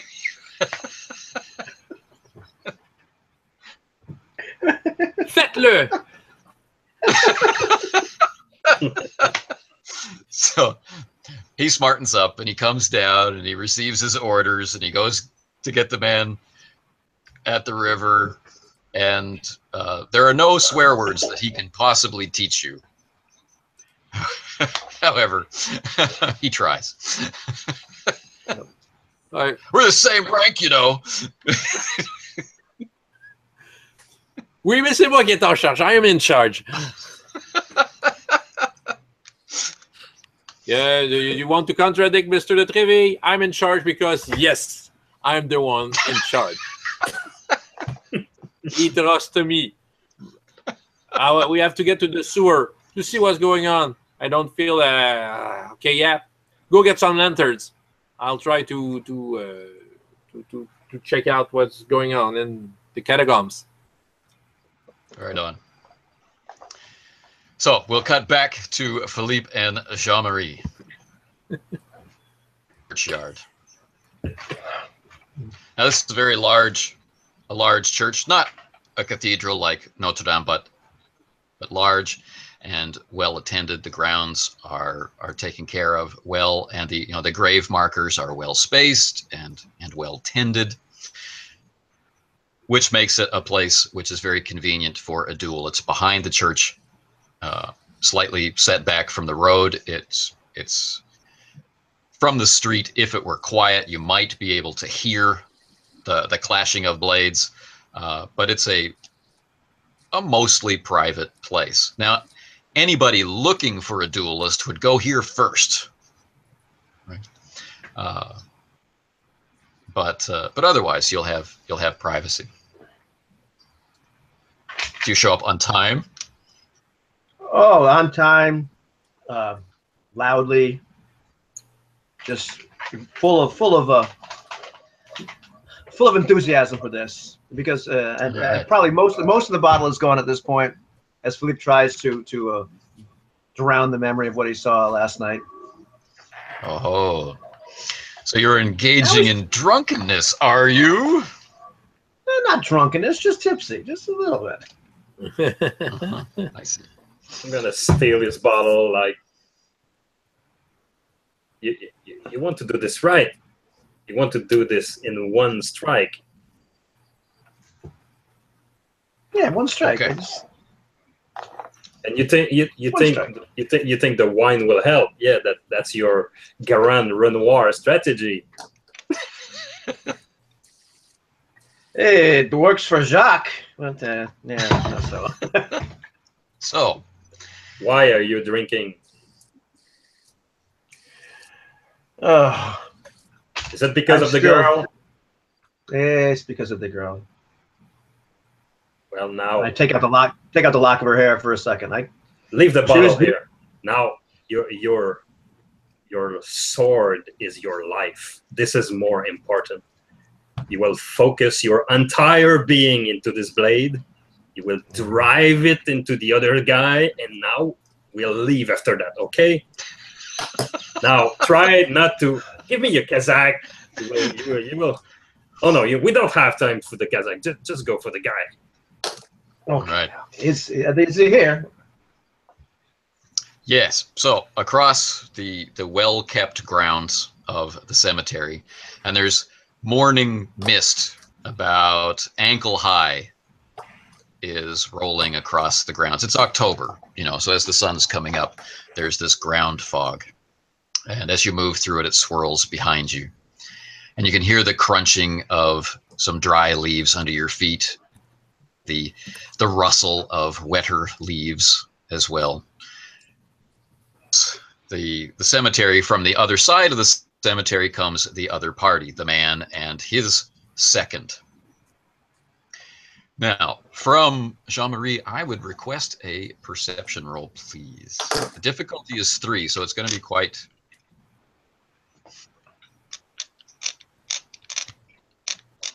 A blue one and a red one. 2, 0. So grand total of 0. All right, so with... I'm probably too busy looking at the far away, just imagining myself like being already done with these guys. Well, although the perception check was a failure, it wasn't such a dramatic failure that I won't avoid telling you this. There's something about the opponent that is familiar. But that's all I'll tell you. Now, Philippe, you recognize your opponent, having met him. His name escapes you, but that's definitely the man who challenged you. But you also recognize the second, and that's a bit of a shock, because that is Pierre.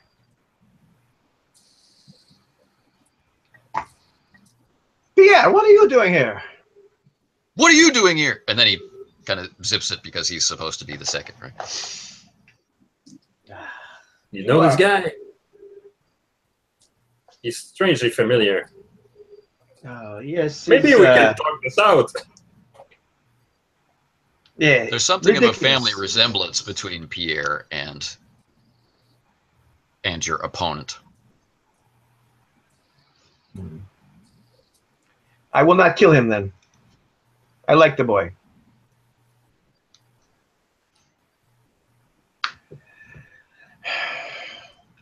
Bonjour, monsieur. I am a coward, and this is my friend, a thief, and I am here to accept your challenge to a duel. Thief. Do I remember correctly? We are cowards and thieves, right? Are we not? Yes, exactly. The man speaks with a very cultured accent from somewhere in the south of France, and he smiles. He's got rings on his fingers. His clothes are so expensive. And he says, as the challenged, you may choose your weapon. Sword, or if you're not convinced of your skill, the pistol. Oh, no, I prefer the sword. Sure, I prefer the sword. Of course. So he turns to a second to inspect his choice of blades. and choose one suitable for fighting you. I'm just patting Philippe on the shoulder. Remember, you want to impress me? Okay, and I'm watching the procession as he's having his second, looking for the right sword and everything. So I kind of pull out my rapier and give it to Jean-Marie. What do you think? I think it's a little bit heavy on the handle. Maybe you should sharpen it a little more. But yes, it's fine. But now is your time to show me all that whoosh whoosh in the salon, training all days to perfect your technique. Now is the time to show me if it's really worth it. Maybe I even will show up to the salon if you do good. If you change my mind about these silly things. Yes. You know what going up to the salon and practicing all day does? Do you want to know? At this point, I'm just completely ignoring my opponent at this point. Do you want to know? Does it help? It makes you. Does it help? It makes you smile every once in a while. Werewolf and. It makes you smile every once in a while, you miserable bastard. Lighten up! And I slap him on the shoulders. Lighten up! One move. Well, I can't lighten up because you're bugging me with your stupid duels. So the young second, the teenager, the young second comes over to speak to Jean-Marie. He bows politely and says, "So if I understand correctly, yeah, we're kind of in a hurry, yeah." Oh, well, this is a duel to the defeat, not to the death. Yeah. First blood, even. Very good. Agree. Tapez-la. And I shake. And they shakes your hand. He's got a good firm grip. This lad, strong eye. Excellent. And he goes back to his man and whispers to him, and man nods and moves into the on guard position, and the second clears away. All right. So you have a nice long piece between rows of grave markers. All right, gentlemen. When you will. All right. Initiative. All right. 2. Aha. Your opponent is faster than you. And he waits to receive you. He's holding his action. He waits to receive me. Well, not wanting to disappoint Jean-Marie, I jump onto the nearest, largest gravestone I possibly can and stand there. Oh, come. Now I'm top of a grave marker, waiting. I'm shaking my head like, God damn it. He's clearly accepting, the opponent is clearly expecting to just move back and forth like in a fencing match along this strip of grass between grave markers. So he's standing there, and you leap off to the side onto a grave marker, and he just pauses for a second, and then slowly looks up at you like, "What are you doing?" And then kind of accepts it in the French way, like, c'est la vie, and attacks, targeting your ankles. Excellent. So I'm going to roll this because I'm taking a big chunk out of his pool to do the called shot.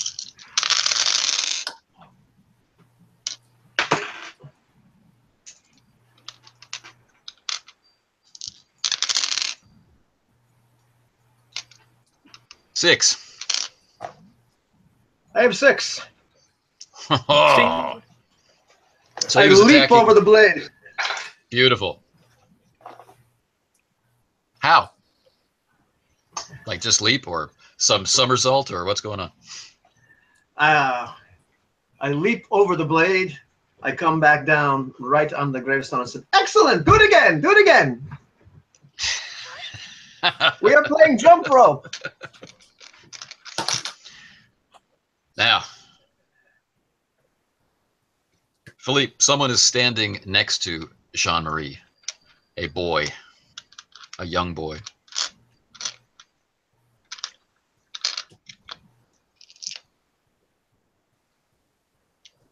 Do you hold your attack and wait for him to attack you again? No, I'm going to attack. I'm going to go right into an attack with a slash. With 8 successes. That's distressing.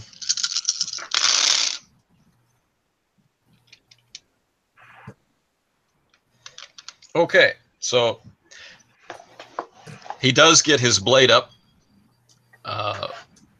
but he's clearly not used to actually fencing for real.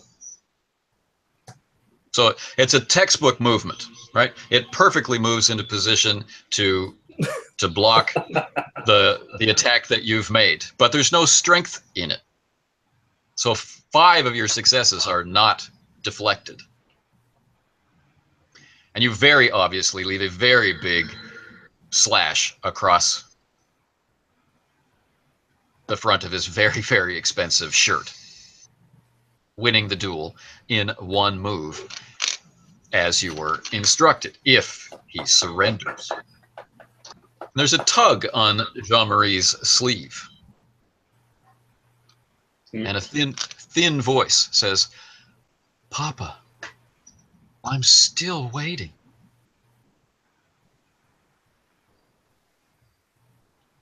I'll turn around and get lower to look at the boys. What are you doing up this late, boy? As you get low to look in the boy's eyes, you recognize the eyes of your wife and your own face, younger, your boy. And you also see that you are seeing through the boy. He's not fully here. It's Papa. I'm tired. I'll close my eyes and start praying. This is not my boy. This is not my boy. Notre Père qui es aux cieux, que ton nom soit sanctifié. I'm still having these witches in mind. They have done something to me, so I'm trying as hard as I can to cast them away from my mind. I try all my hardest. In fact, I'll take a dagger to my palm to inflict pain, to focus on the pain and remember the werewolf and the murder and the vow. And I'm trying to cast them out with anger. Awesome. 3 style for that beautiful thing. Oh, thanks. And as your mind clears,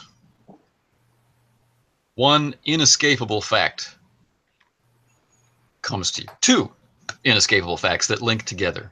1 is today's date. Today, or tomorrow, is the Day of All Saints. Tonight, or today, is the day when those souls trapped between heaven and hell can wander free. And you are on holy ground.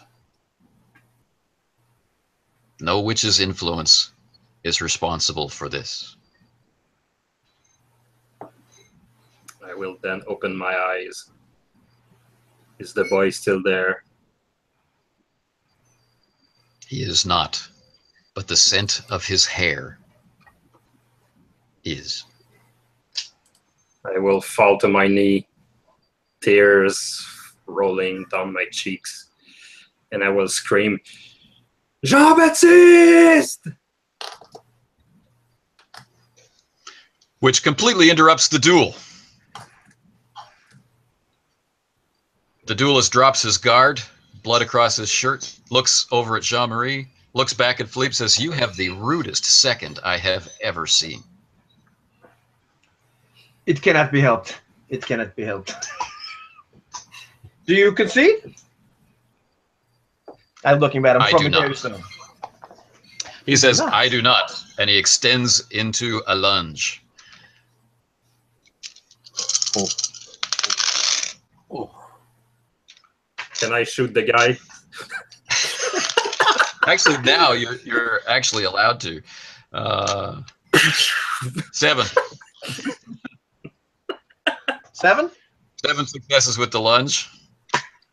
Okay, only 6. Only 6. Okay. And the shot.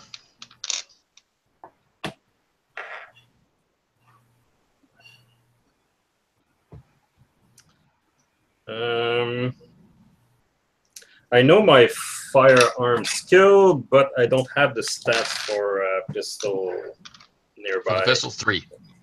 3. 3? Okay.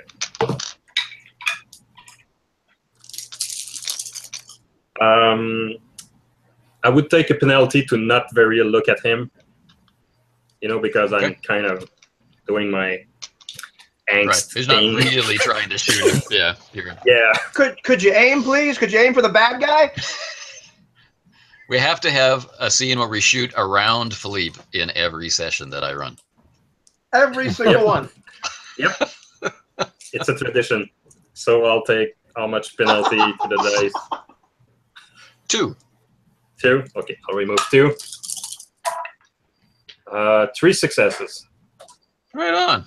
All right, so here's how things take shape. You ask him if he's going to concede. He considers it, but then his face grows dark and he extends into the lunge saying, "I do not," right? Trying to do a sneak attack. Because of your awkward position on the gravestone, it's a little difficult to defend yourself, but his own face is distorted by pain from your wound as he extends, right? So he goes into the lunge, just barely scraping across your ribs. It's a painful cut, but it's not life-threatening. You won't even notice, you're such a hard ass. Ugh.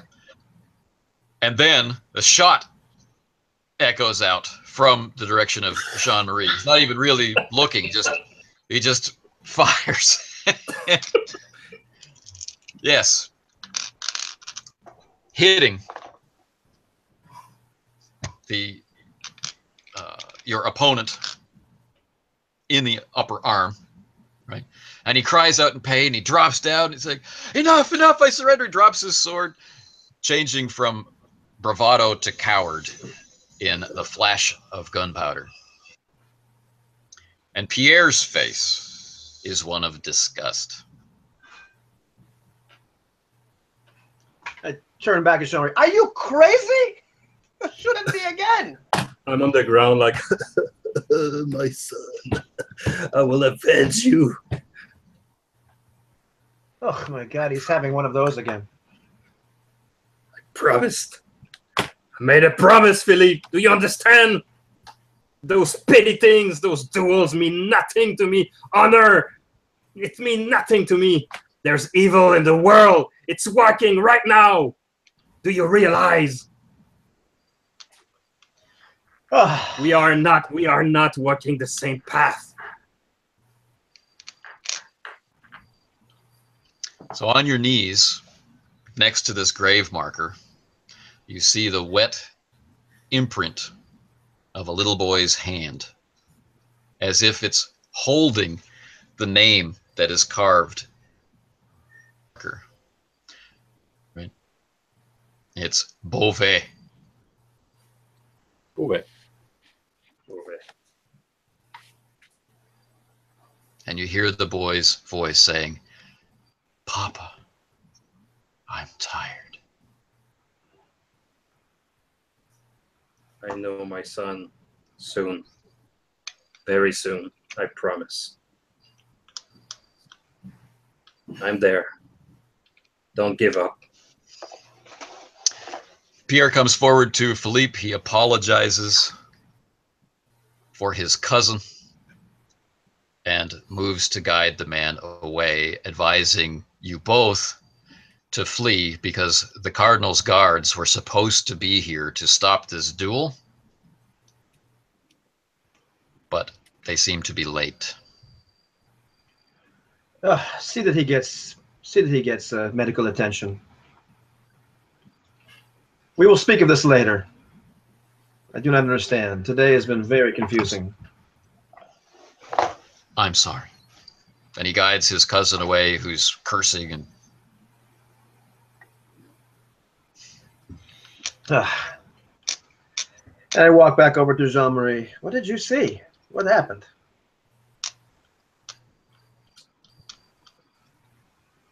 And I tell him flatly, I saw the ghost of my son pleading because he's tired of waiting in the afterlife. He's stuck there. He cannot go to heaven.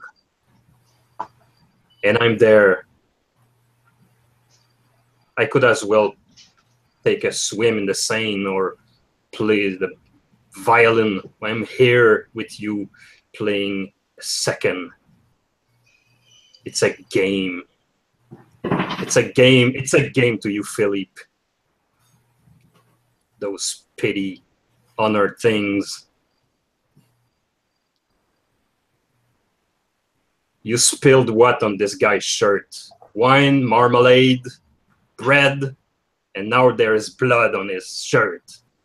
Which one is better, don't you think? Well, actually, technically, he spilled wine on my shirt, but I don't know. It's the man insulted me. What was I supposed to do? Grow up.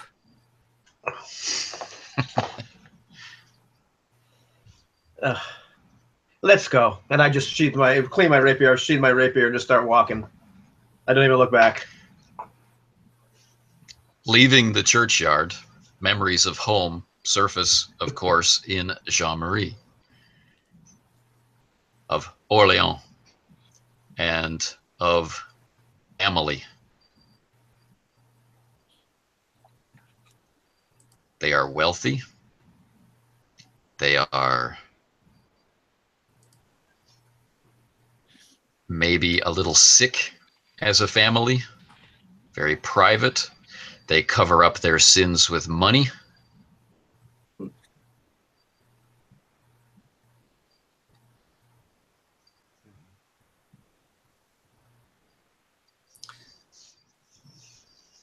I wonder if it's connected to the current affair. Are we, by any chance, up north?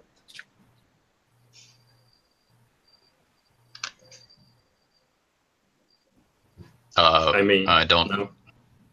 No. I don't get it. Well, we were supposed to visit this White Horse house in the north of Paris, and we seems to be in the outskirts of the city. So I was wondering if we were by any chance north. Oh, I see. No, you've moved in the opposite direction toward the to the south gate of the city. Okay.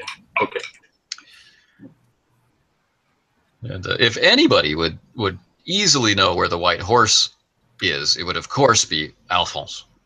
Yeah. Philippe. Yes. Yes. We'll need Alphonse. I just want to apologize to you if I said anything hard. In a way, you remind me of my son, of what he could have been at your age. So you must forgive me sometimes if I don't see you as a brother in harm and as something else. All I wanted to say is that now not all wrong must be avenged to the fullest with all force.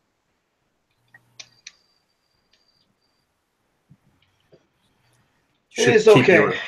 you should keep your strength for when it matter, really. You are a wise man. It is okay. It has been a hard day. It has been a hard day. Let us go find Briscoe. Yes, let's do that. Let's serve friends. That makes us better. And I look sad all of a sudden. I just say for France, for France, for France. Yeah, give me the wine. Give him the wine. I remember. I remember. Just keep saying that under my breath. I remember what that woman said. For France. That's what she said. So I'll do a quick wipe through time. You find each other, you come together, you seek out the White Horse, or the ruins of the White Horse. Now, interestingly, Jean-Marie, not too many weeks ago, you had a terrible struggle with a witch in the catacombs beneath this part of town, and then came up and met more witches in this general area. This devastated, poor part of Paris, where as many buildings are falling down as are standing up. This is the part of Paris north or northwest of the northeast of the palace.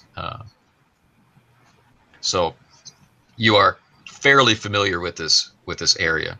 The tavern itself burned down. Alphonse, you remember stories from a time when this place burned down. It was rumored that two musketeers had burned it down. Right. The only name you remember is a Jean Archer. Right. Okay. Well, that is quite a strange story indeed. So you brought me here for why? I was about to go into the catacombs. Catacombs? I have never been into catacombs. No. Well, I was about to close this affair. Well, we went to the Coq Sans Tête and we found information that the people who hired these poor fellow meets probably in these parts. And I must say, and I spray some holy water on the guys. So how are you doing? I've been here a few weeks back, and it's not have been the best night of my life. Oh, to make a short story, I killed a witch and met with her two acolyte, sister, mother, superior, whatever. There's two more in these parts. So if you feel anything strange, if you hear voices, see something strange, stay focused. Try to invoke the name of the lords and recite prayers in your head as it happens. Just do it. Don't ask why. Just to give you strength. Oh, okay, no problems. Anyway, Stay very alert. Stay very alert. The White Horse had 3 buildings, all of which have burned down to varying degrees. The main tavern inn building, which had 2 floors. It had a 1-floor main tavern area and then a 2-story kind of hotel inn area. Behind that was a stable for horses or for merchants to put their goods under lock and key. And it had a 3rd building built around its well, and that has all burned down. You can see the well and the large stone base around it. And Alphonse, who's been considering going down into the catacombs, this well is very close to the line of gratings that cover over the sewer. Right. Whatever water this well goes down to is next to or close to one of the tunnels for the catacombs. A little suspicious. The way that these three buildings are arranged is standing on the road is first the building for the well, and then the main building for the inn, and then behind that the larger, kind of bulkier building for the barn or stable. Now, apparently, when this place burned down, it was filled with local townspeople, people from the area around it who had been kidnapped by this group of devil worshippers. And they had been freed, and they told the story of the bravery of the musketeers who freed them. But as far as they knew, the musketeers were lost in the fire, along with the leader of the cult.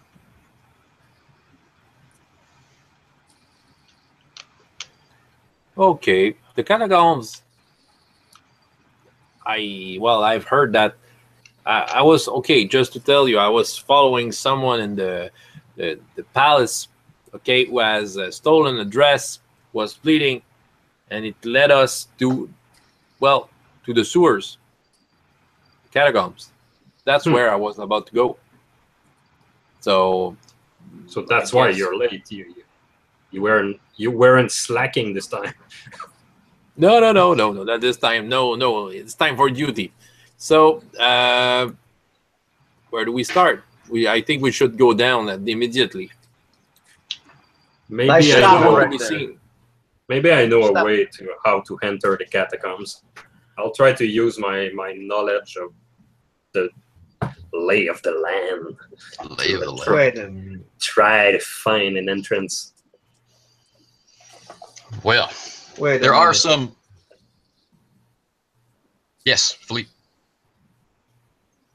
So you bring me to the cock-sense that. Now you bring me here. I must say, Jean-Marie, you have an excellent taste in showing me these sights of Paris. And so you were killed a witch, and then almost died in the catacombs. Yeah, pretty much. And then you, Briscoe, you say this person has escaped and gone into the catacombs.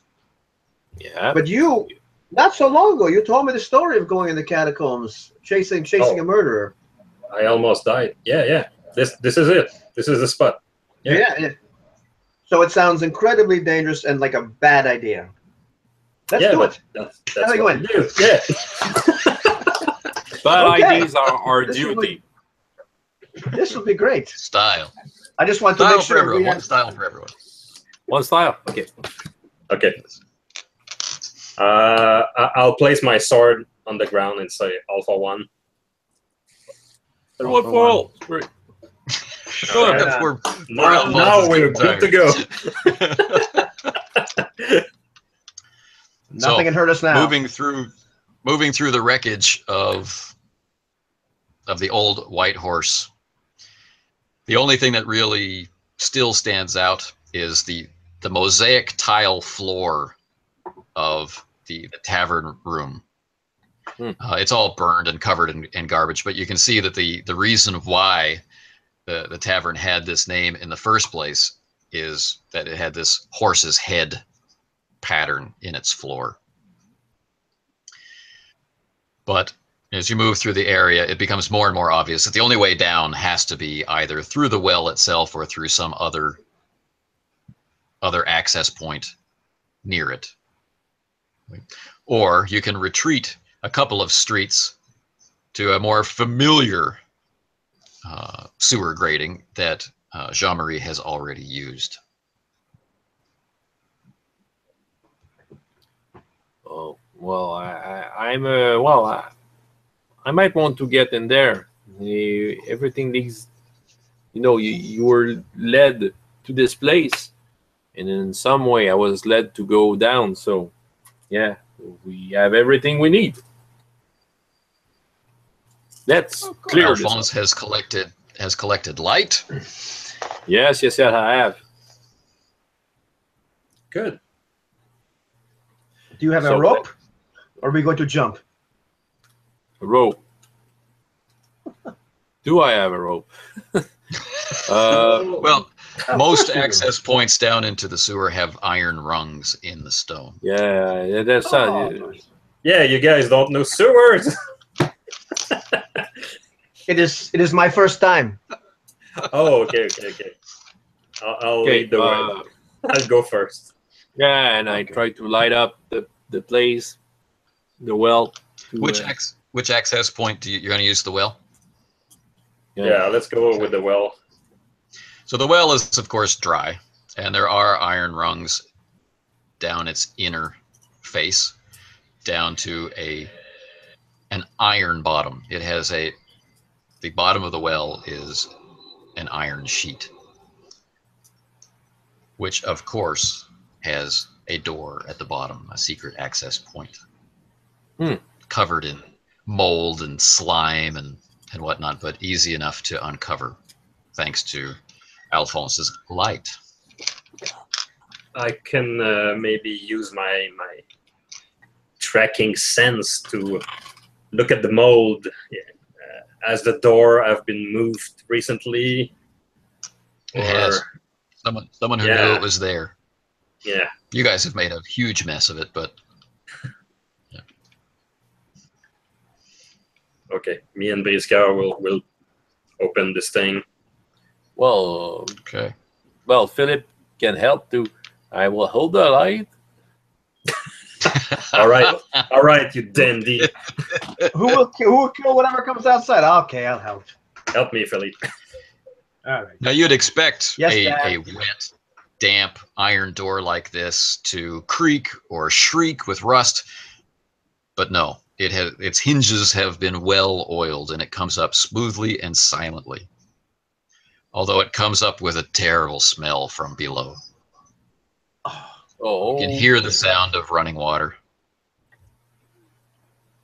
okay. I'm approaching the light to see more clearly.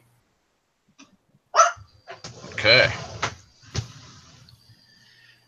Now, down below, you can see a thin trickle of water, which has kind of cut a small channel in the hard floor of the catacombs below. But you can't see the walls from above. You won't be able to see them until you get down into the tunnel.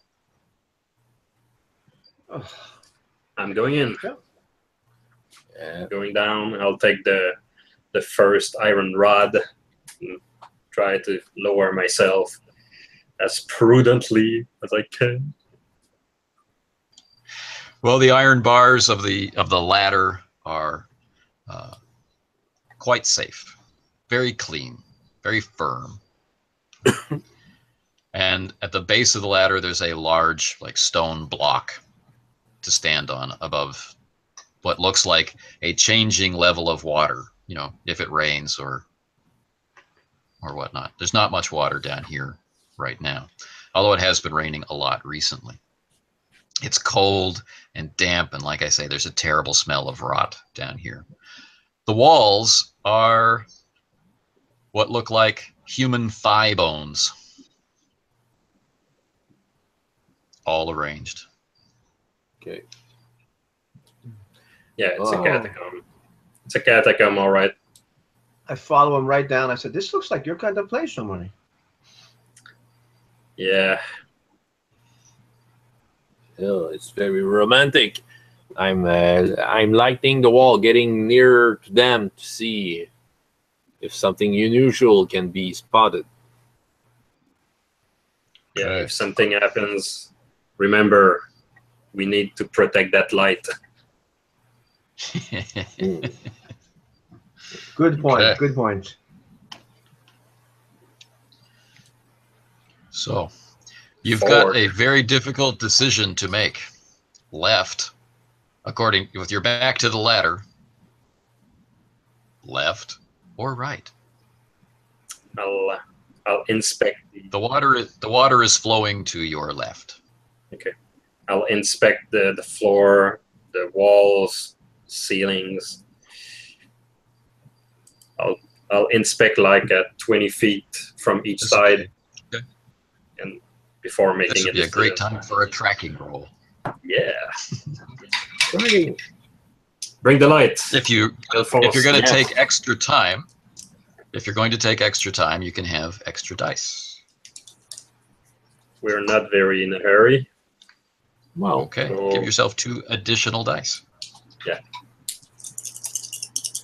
I was about to Pretty good. say like 5 minutes maybe. Sure. Okay. 1 success. Okay. I can't say that you have a lot of confidence in your decision, but if you had to make a choice, it looks like going to the right makes the most sense. There is a disturbance in the mold and slime and other disgusting stuff down here that suggests somebody went that way. Would that direction would bring us closer to the White Horse if I try to remember how I came in and Pass under the White Horse, and you'd be moving away from the river. all right, I think it's the right. This way. all right. I'm putting myself between you, the two of you, just because of the light, because I could lead the way. No, Not Yeah. because it's the safest place. no, I'm not a You don't coward. have, you don't This is have an to make Stop huddling around the light. Stop huddling around the light. I can't see back here. you don't have to make excuses. You're gonna light So yourself who's on leading? fire. I'm leading the way. Jean-Marie. All right, so Jean-Marie, your shadow is stretching ahead of you down through the catacomb. And Alphonse, most of what you see is Jean-Marie. Yeah. And Philippe, you're mostly blinded by the lantern. I'm trying to get past Alphonse because I want to be near the front, but somehow Alphonse won't let me. He somehow wants to be behind him the entire time. So when I go left, he goes left. I go right, he goes right. Yeah, no, hey, stay behind. That's the official You always story get from Philippe. They said, I tried to get past him, but I couldn't. He was too flamboyant. He was taking too much space. Okay. Now, after you go maybe 30, 40 meters through this disgusting slop, you have another choice to make. Another choice of straight or left or right. But this time, Alphonse, you can hear what sounds like the voice of a woman. Very low. Like a private argument. Okay. I'll cover the light and stay close. What's that? Just listen. Now that everybody is concentrating, you are certain. The echo makes it hard to tell if it's coming from ahead or to the right. But there is a conversation. One part of the conversation, one person is upset, and the other person is begging or pleading or asking for something. It's that tone, words, they're lost in the echoes. It's too far away. We have to close to those talking I'll- persons. I'll make a gesture to do silence. I'll point places on the ground where to put your foot, and I'll just motion like this, and I'll go into a full stealth mode. I'll help them to being more subtle and more Stealthy. I'm stealthy. Yeah. Okay. All right. I'm a pretty good. You're not in a rush, are you? No. No, we take Okay. our time. The idea is to So spy very on them. carefully, Yeah. step by step, you move down through the catacombs. The walls of the catacombs change from thigh bones to upper arm bones. Okay, so shorter. And you've realized after a few steps that you've made the right decision. As soon as you get away from this intersection and start going down the right tunnel. Yes, Okay. it is very humorous. The humorous is humorous. So the word humorous interferes with the scary mood, man. So, Sorry. so as you creep forward, the sound and the echoes, they refine. Still echoing, still distorted. Definitely now a man's voice and a woman's voice. The man is angry. The woman is asking for something, maybe forgiveness, maybe for a second chance. But then very clearly, the woman's voice, no longer whispered but stated, says, "But I want to live." And the man's voice is, "You don't deserve to live." Oh, well, whatever they are on the wrong place. In the catacombs is not a good place to have a coupled argument.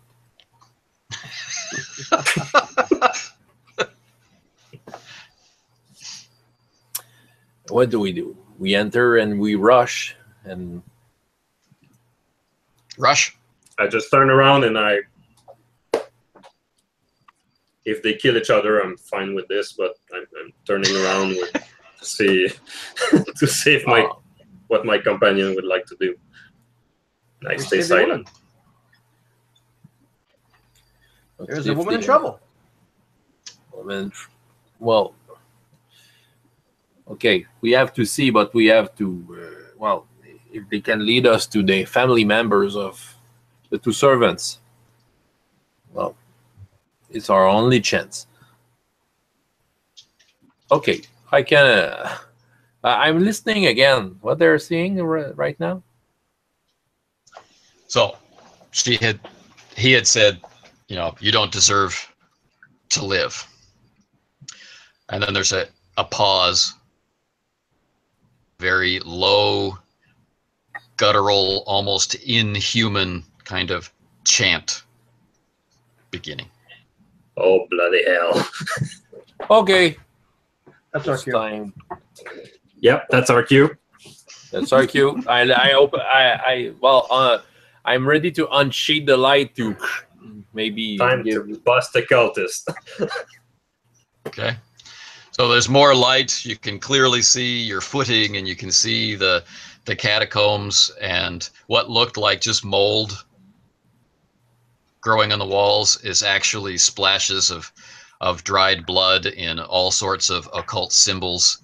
You can see the horned head of the devil and symbols which represent eternal life. I can. Okay, I know those symbols. Jean-Marie knows the last symbol. Everybody knows the devil's head symbol. I think we have found a cult, an immortality cult from, Go ahead. We have to deal with it. Yeah, that's so you rush forward. Yeah, looks like the right place. The tunnel gradually turns off to your left, and as you move around that curve, more and more light is visible ahead of you. Candlelight flickering. A room is ahead full of candles. You can hear this chant building and building in power. You can hear the woman's voice saying, "No, no, I want to live." And you can hear other voices, shocked voices, but not clear, as if their mouths are covered. You burst into the room. It's very, very tall, perhaps all the way up to street level. There are candelabras about this tall with a ring of 5 candles in a pentagram shape. These are iron candelabras, and there are 5 of them around a center point. There's a large broken stone altar in the very middle of this round room. Women, children are tied up against the back of the room. They're spattered in blood. They have symbols drawn on their heads. And the focal point of the room on either side of the altar, one is a man in a goat's head mask with a blazing red ring on his finger. Far side of the altar is the beautiful red hair of the Spanish spy.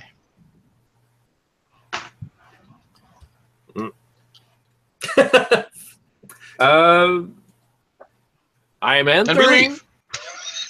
I'm entering and waving and if you do that on the street, you will win money for a scene like that. People will applaud. What are you doing on the ground? I am gonna leave Briscoe, disrupt his concentration, and myself, I will try to break the pentacle. Sure. I'll try to break the magic circle. Like knocking over the candelabra kind of thing. Yep, mess around his symbol, so to screw up with his effect, whatever. All right. So, your arrival, Briscoe's insult, interrupts the chant, and he says, "No!" Well, yes. You would make money, Louis, in doing that.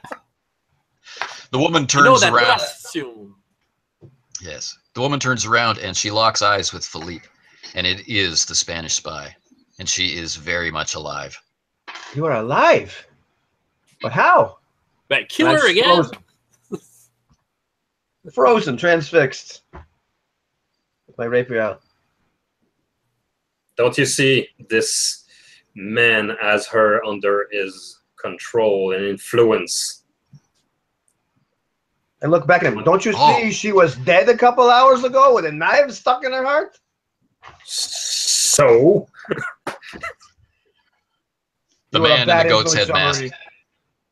The man in the goat's head mask says, "Death is nothing.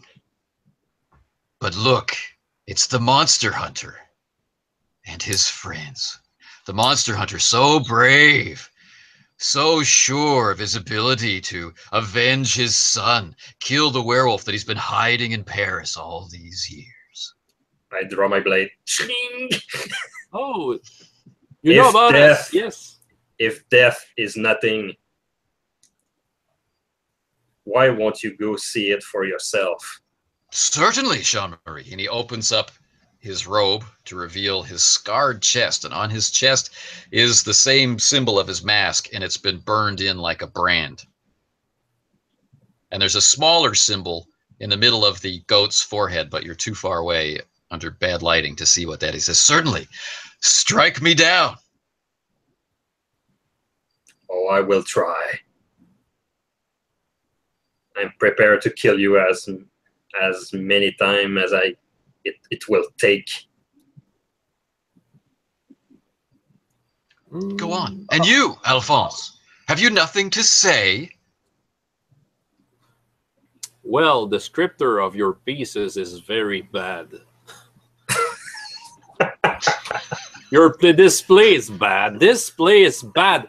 How can you live a life being so mediocre? Oh, beautiful. You wound him to the quick. Style.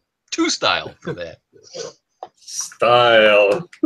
And At this point, I just roll my eyes, okay, just having given up.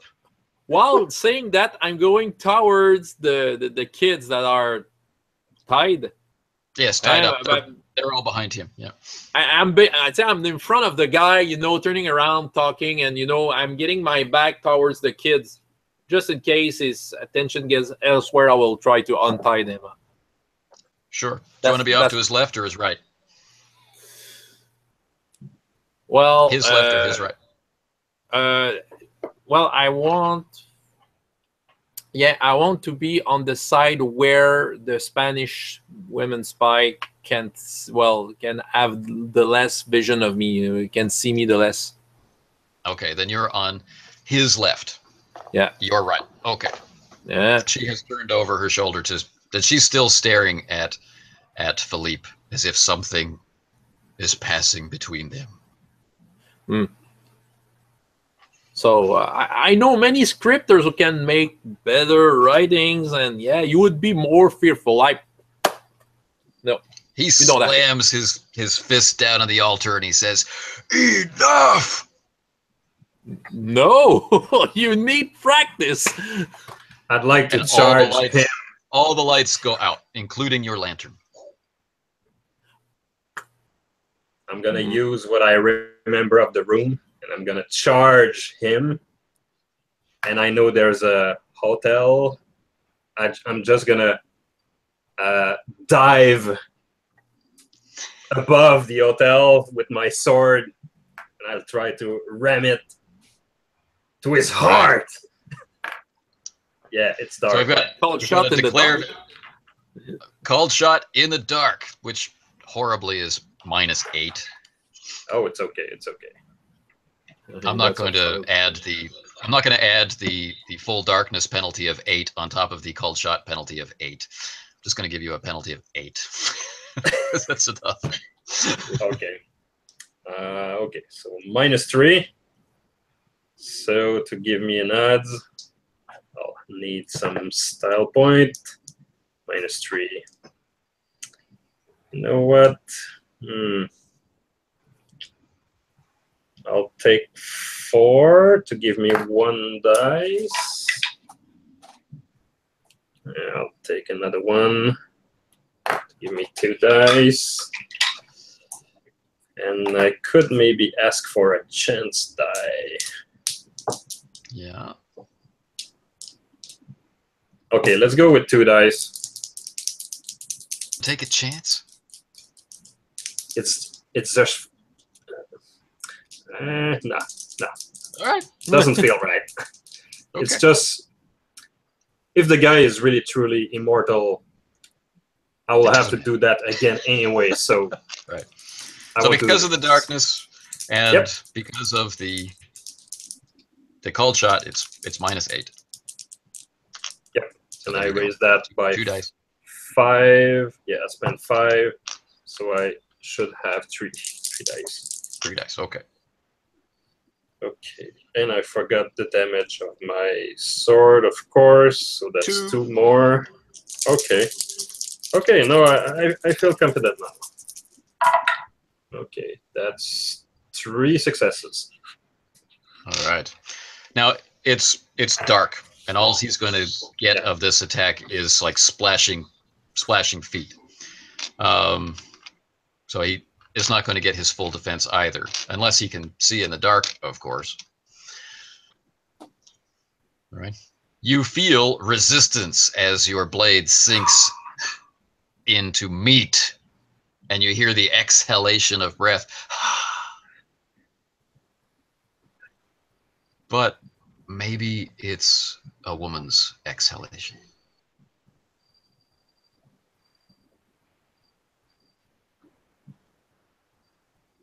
Like I would have been stupid enough to run into the Spanish.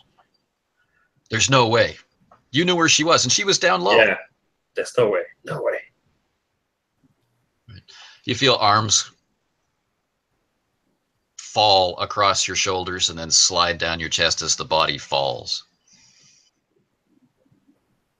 What are the others of you doing in this moment of pure darkness with your fog swimming in front of your eyes?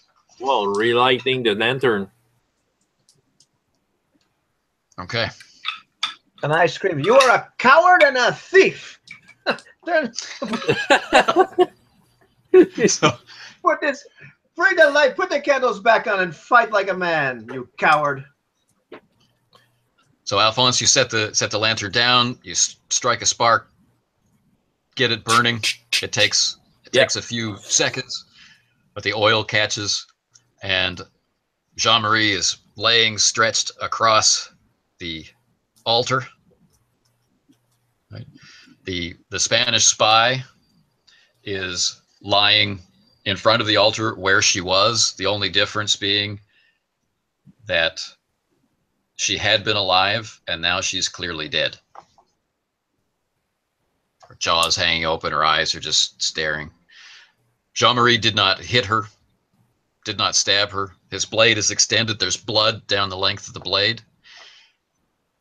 The captured, tied up family members are still arrayed around the back of the room, but the man in the goat's head mask is nowhere to be seen. France is in danger. It's always in danger. With that, can reach a king, can disappear. What is that? Oh, is there any other way out in this room? Not obviously. There probably is, but there's no obvious other exit. Well, I take a candle on the floor, light it up with the fire of my lantern, and leave it in the room, and I go run in the sewers. If you love France, come with me. Search for secret doors. Oh. I guess they don't love France. Okay, then I just said Decisions. It sounded cool. On foot, in a straight line. This guy don't have a chance. He must have some way to escape. Yeah, let's search then. And I'm looking at, well, begin to search because I will untie those poor kids. Right. And everybody's crying and they want to be rescued. They want to be taken from this terrible place. They're all coated in blood, you know, and they've been cut and they've been told that they're going to be sacrificed and they're all talking at the same time. They want to get out. They want to get out. And some of them are very young. And it was just a play. It's all an act. It's all an act. But just a bad Did you enjoy act. our performance? No, I'm sure you didn't enjoy his performance because he was bad. Maybe that's why he's hiding under like that. The woman's body is visibly rotting away. Yeah, that's what happens when eternity comes out of the room. Oof. She may have died several times. She's already gone. Okay. Backing away from the corpse. Searching the room, there's not much to be found, but around the altar there are all sorts of small boxes and crates for different parts of magical rituals. Right? There are some things that Jean-Marie recognizes from his occult studies and things that you can just assume have some kind of occult nature, like different types of knife and bowls and powders and paints and brushes and a book and diaries, reports, folded up letters. There is a report on one Alphonse and one on Philippe, and one on Martin and your lackeys and Jean-Marie, a point form history of who you are, and several other musketeers as well. That information must have come from somewhere. I know only one place, one person who could deliver such precise detail about us. What are you thinking about? And I'll just say this, the king even don't have that much information on us. He's too busy. There are two pieces of information which really stand out. One, that they know who Martin is. Yeah. Two, that when they describe Jean-Marie's vow to find the werewolf that slew his son, they say he's looking for the Beauvais werewolf. What?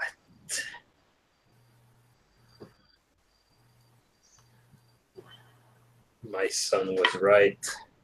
I saw earlier in the night my son in the cemetery. You remember, Philippe? I remember. He lays hand on a tombstone.